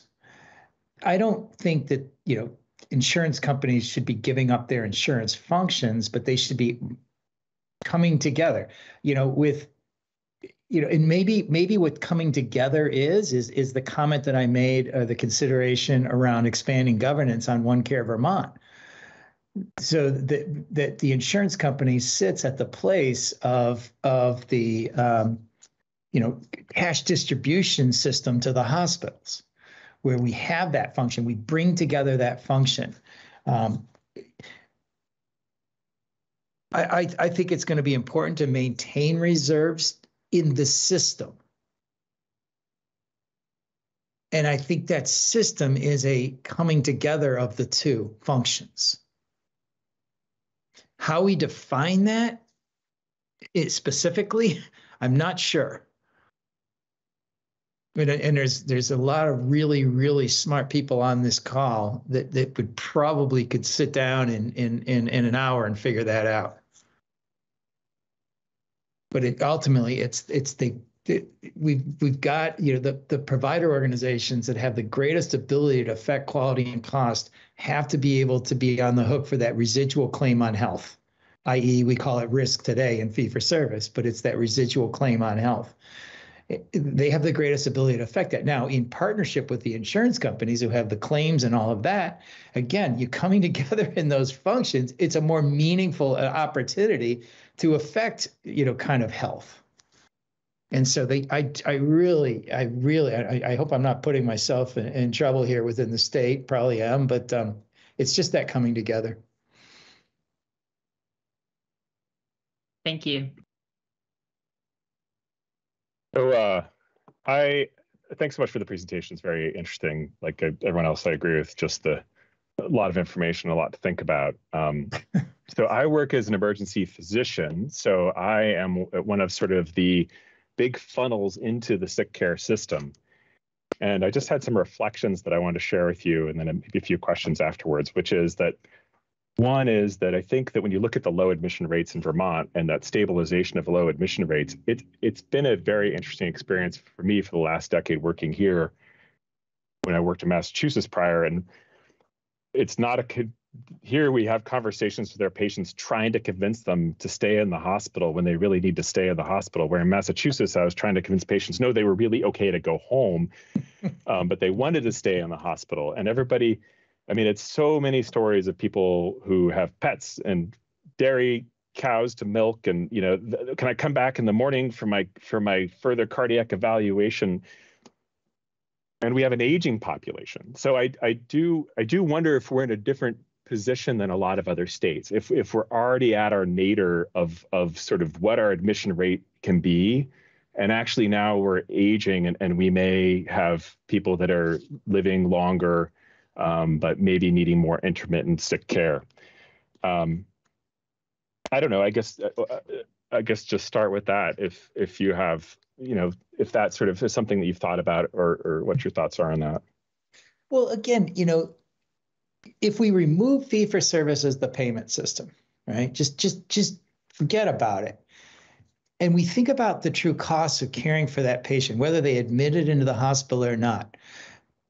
80 to 90% of your costs are already spent before that a patient is admitted or not to the hospital. So you admit this one patient that, I want to go home. No, you have to stay. What did your costs just change in your hospital? Not much. It was a little complicated, right? Lately, because we're completely at capacity. And so what the costs that are changing now lately in the hospital is hiring more traveling nurses to staff those beds, which are really, really, really expensive. I do think too that part of, and I'm struggling with this concept a little bit as I try to understand it better, is the idea that, inherently, me as a provider who works I'm in a mixed fee for service. I don't really understand the system of the patients when I'm working clinically, I don't know how what their payer status is. I'm blinded to that information. I never ask. That's emergency medicine. And what I do know, though, is that I often have patients that are sick enough to come into the hospital. They can't manage at home. They can't walk. They can't take care of themselves. They need nursing care. Family isn't available to do it. Maybe they have nursing care needs themselves. Elderly couples living in rural locations, just getting by, crossover threshold, not getting by. In our system now, the complexity is, in a fee-for-service system that I see, is that we don't have a admittable, billable diagnosis. And yes, we work very hard to get these patients to stay in the hospital, but it's this complicated, billing milieu. And I'm trying to understand that, in this idea that, inherently as a provider, the hope when you move to global payments is people like me, the assumption is that I am motivated to do work out of payment, which I don't see that among myself or my colleagues in the system that I work in. So I'm trying to understand.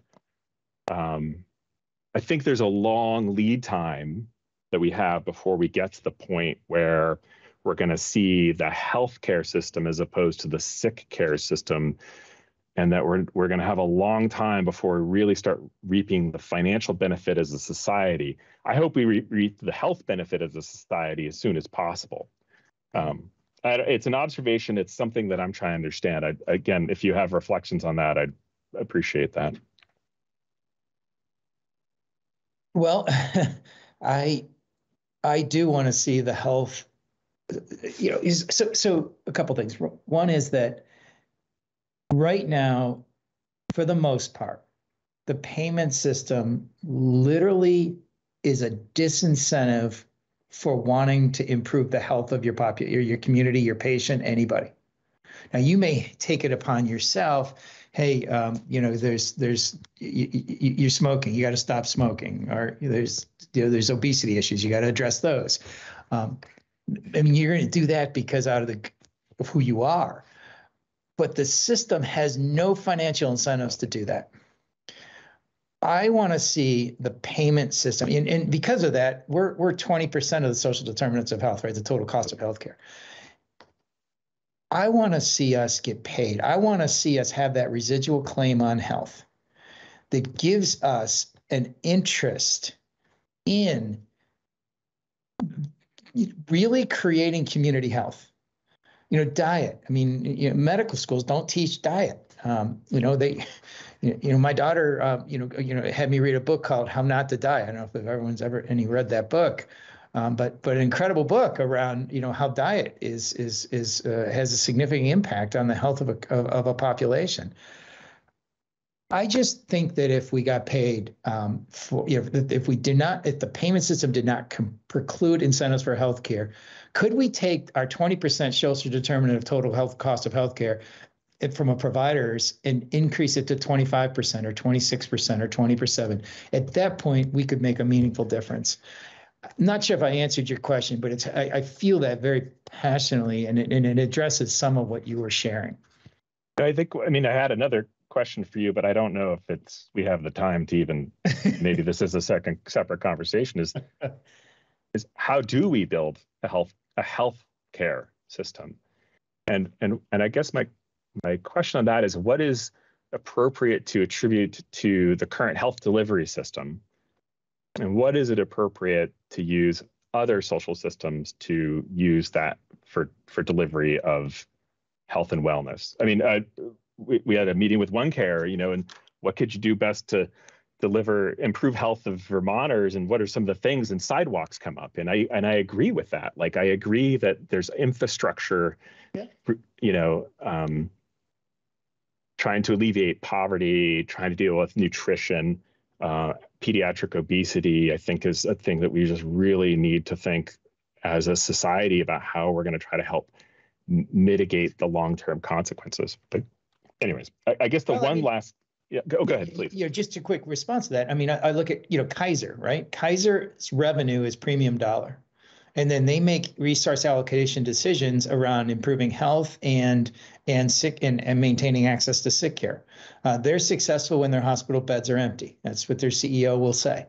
They just spent, millions in housing, right? I mean, so I think CVS Health just put some big $1 million number into housing. CVS is Aetna, right? And so you asked the question, how do we start creating this health system? And my answer is, let's fix the payment system, and then the answers will emerge. A couple of years ago, I'll go off on a tangent here. I was in a meeting in Pennsylvania. Pennsylvania is rolling out the global budgets for up to 30 hospitals across the state. I think they're at 18 now. And the meeting, it was a meeting with all the hospitals that were participating in the global budget. And one of my good friends, he's a emergency room physician similar to you, also in the School of Public Health for Iowa. He led a discussion around, with all the CEOs in the room saying, okay, if your payment system was fixed, what would you do to improve health? That room for an hour boiled over with all of the things that these people could be doing to infect, disease management, diabetes management, and ideas after ideas after ideas. And it was an incredible discussion. But the preface was the payment system was changed. And to me, how do we fix that? That is the number one rope that's pulling people back. And it has to do with that darn fixed variable cost incentive, that until we can get 80% of payment into some type of alternative payment model, we're going to have incentives to drive up the contribution margin from sick care services. Oh, boy. I get excited about this stuff. It's appreciated. So great. Well, thank you. Thank you so much. Okay. And with that, I'll turn to the healthcare advocate for any questions or comments they may have. Nothing from me. Appreciate it, Chair Foster. Great. Thank you.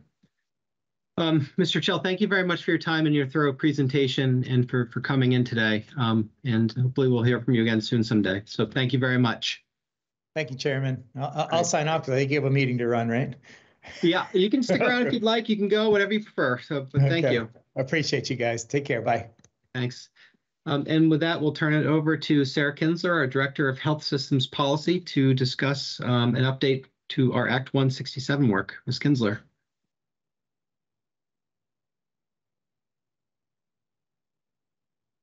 Thank you so much, Chair Foster, and apologies for the delay while I get my various screens situated. Can you all see my slides?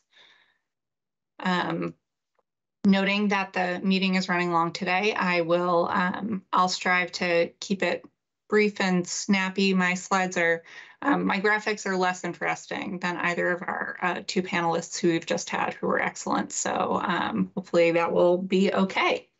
All right, so For the record, Sarah Kinsler, Director of Health Systems Policy at the board. I'm here to provide an update on GMCB's work on Act 167, Sections 1 and 2, which shares a lot of themes with the presentations that you just heard, and will allow me to tell you a little bit about what we are doing to kind of address the issues that our two speakers today brought up.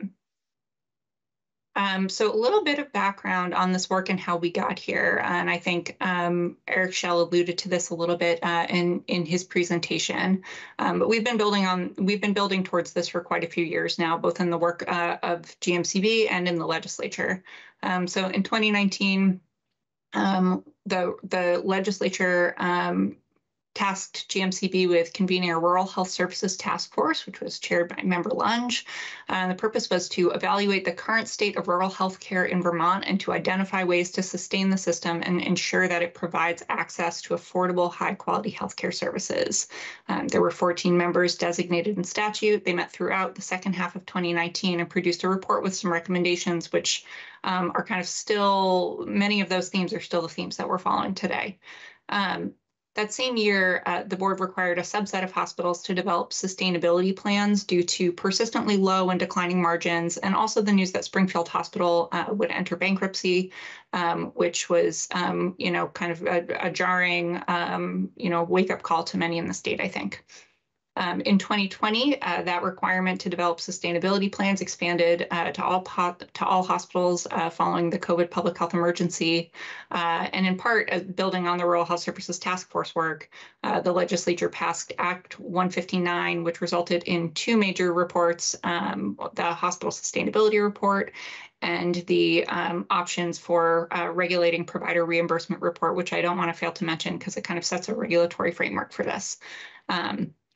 And because it was extremely lengthy, and I wrote it.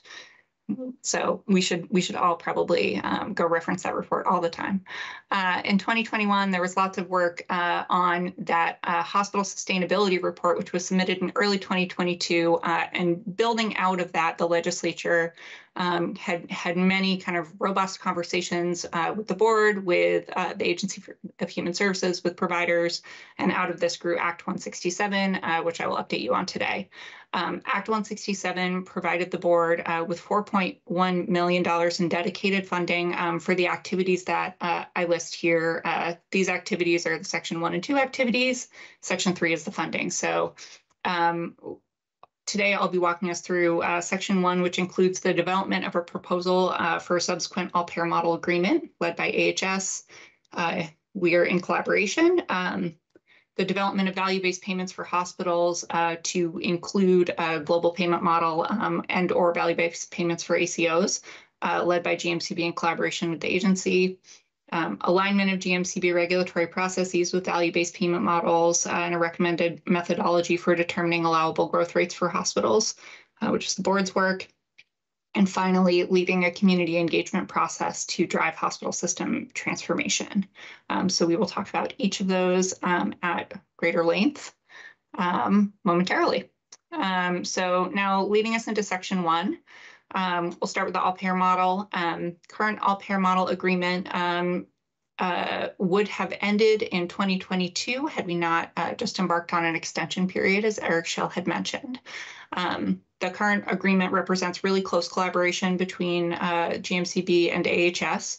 GMCB takes point on data and operations related tasks like reporting results to our federal partners, while AHS is really the policy and strategic lead, particularly as we think toward development and negotiation of a potential future federal state model with our partners at the Federal Center for Medicare and Medicaid Innovation, which I am bound to slip up and refer to as CMMI shortly.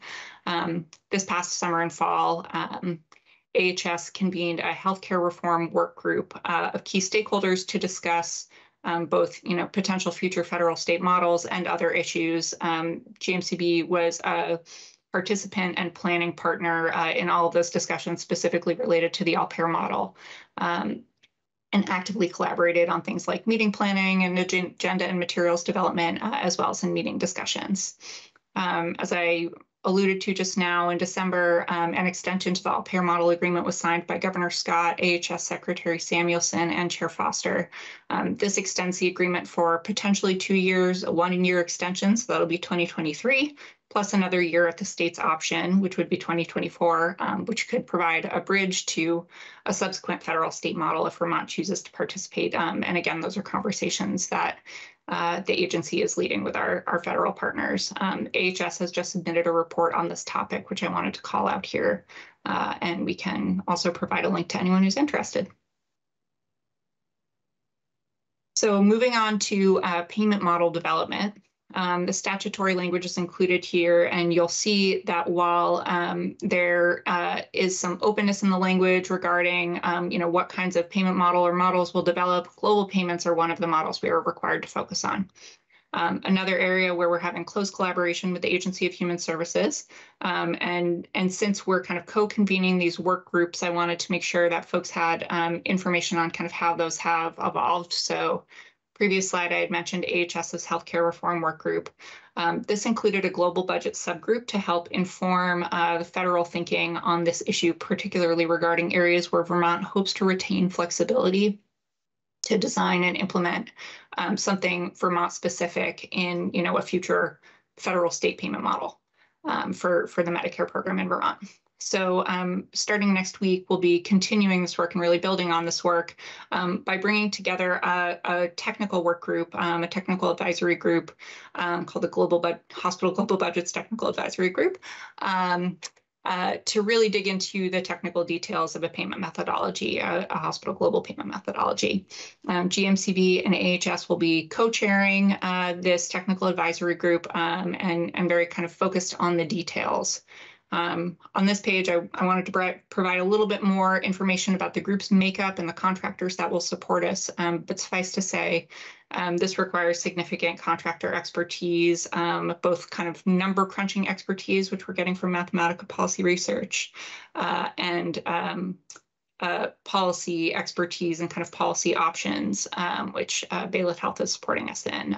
Those are two contractors with significant expertise, both in global budget models, healthcare payment models, and in Vermont, they're contractors who have worked with us before and are very familiar with our efforts.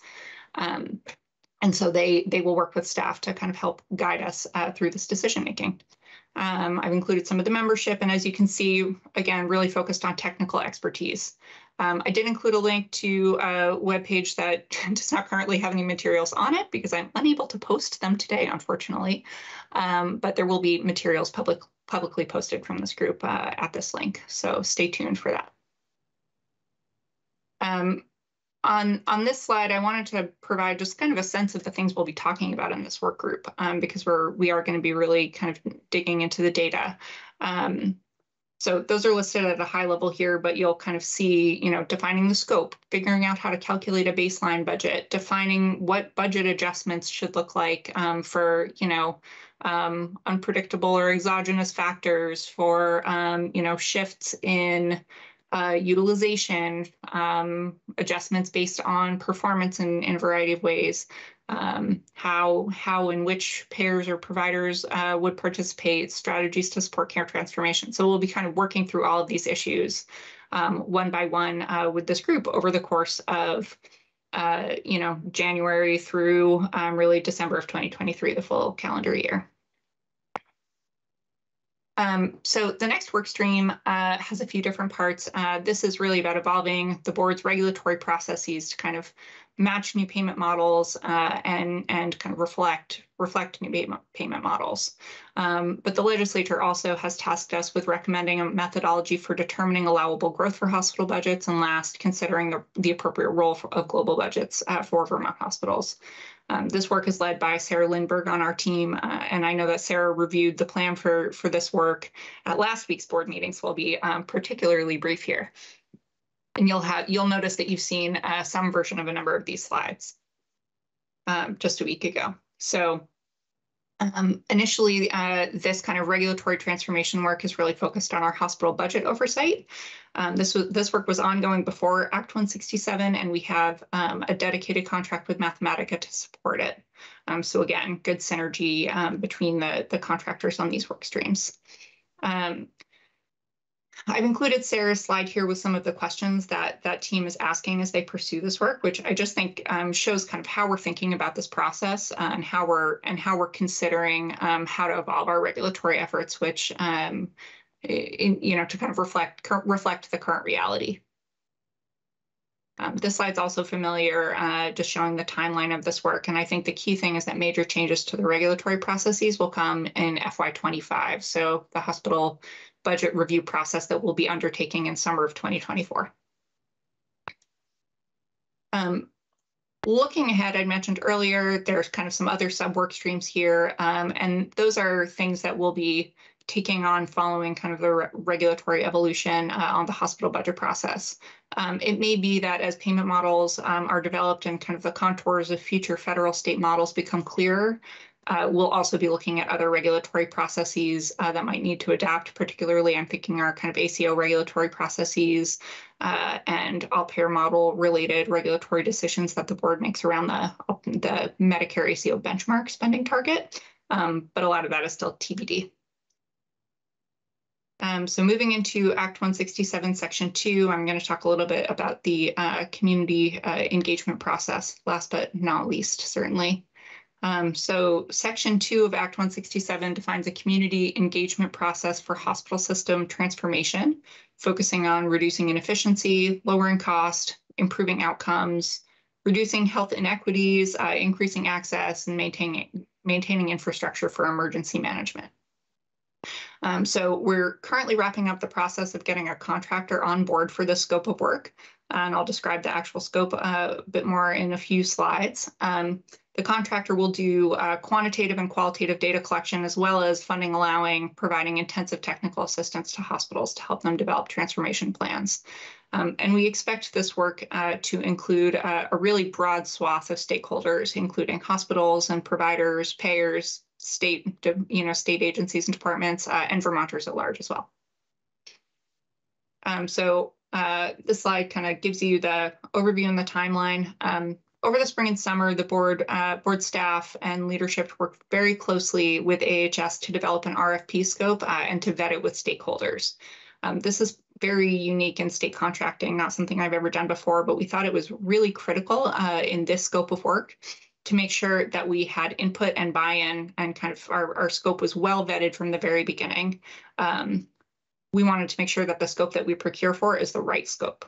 So I'll talk a little bit more about the key tasks, but just wanted to say that the key date here is contract execution, which we expect in March or April. We're hoping to notify a successful bidder, by the end of this month, so that we can get moving on contracting, because we also think it is very critical that the work start as soon as possible. So diving more deeply into each task. Task 1 is really about statewide and community-specific analyses and data profiles, and making sure that we're utilizing existing analyses as much as possible. So that's a kind of quantitative data collection. Task 2 is qualitative data collection, engagement in every HSA. So this likely looks like one or more public meetings or town halls in each hospital service area to make sure that we kind of have a touch point in every community. It will both include qualitative data collection, but also sharing out the data that we compile or analyze in the first task so that communities have a better understanding of the local landscape, both now and what's projected. And task 3 is really about asking, so now, what now? Now that hospitals and communities have the information that we've collected through tasks 1 and 2, where can they go? How can the state help? In this task, to the extent that funding allows, the contractor will be providing more intensive technical assistance for transformation and facilitating also a group learning collaborative so that participating hospitals can learn from one another. We're anticipating that this would include a small handful of hospitals. I think we estimated 4 in the RFP, which would participate voluntarily. I do want to note that funding for direct technical assistance to hospitals was not included in the final Act 167 budget. So this is something that we really want to do with the current budget, if at all possible, because we really believe in the importance of this work and in making sure that hospitals have the resource to develop solid plans for the future. And finally, This is kind of a timeline for this work once the contract is executed. You'll see here that the data analysis and broad community engagement tasks are really focused in the first 6 months of the 2-year contract. So that work will need to get underway really, really quickly and kind of be super well planned out. The goal here is to get the technical assistance started as soon as possible, and again, budget allowing, so that hospitals can have expert support and technical assistance as they work to develop those transformation plans. And that is all from me, Chair Foster. Well, thank you very much, Ms. Kinsler. Any board member questions or comments? Great. I have none either. I've been fairly very involved in this work, so I appreciate the update. It's very well done. Does the healthcare advocate have any questions or comments? No, just thank you, Sarah, for all the work on this, and appreciate the opportunity to work together. And at this time, I will open it to public comment on any of the topics that we discussed today.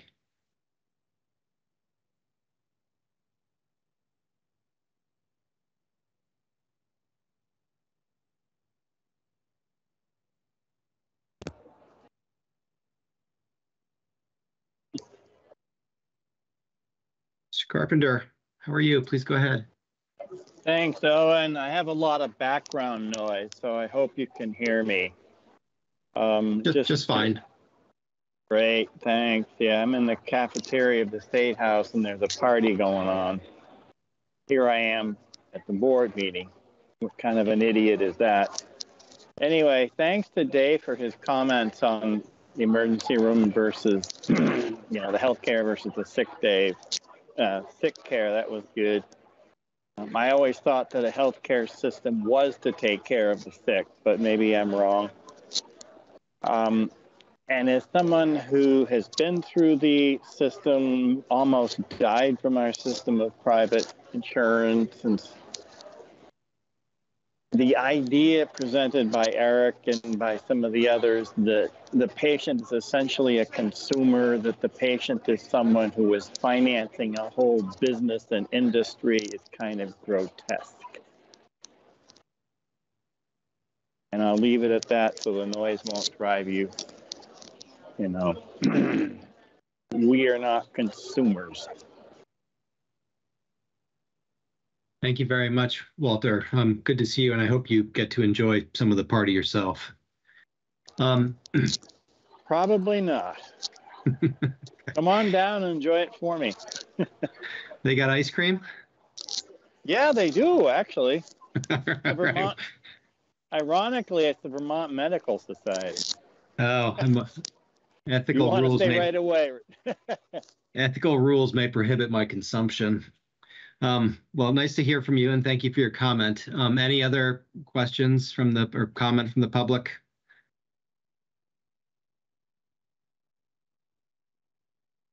I see that our numbers of attendees has dwindled dramatically, and I thought perhaps Professor Holmes wanted to take attendance to make sure her students remained through the entirety of today's meeting. I'll have to take a screenshot for you. All right, at this point, is there any old business to come before the board? Any new business? And is there a motion to adjourn? I move we adjourn. Second. All right, all in favor, please say aye. Aye. Aye. Aye. Aye. And the motion carries and the meeting is adjourned. Thank you, everyone. Have a nice day.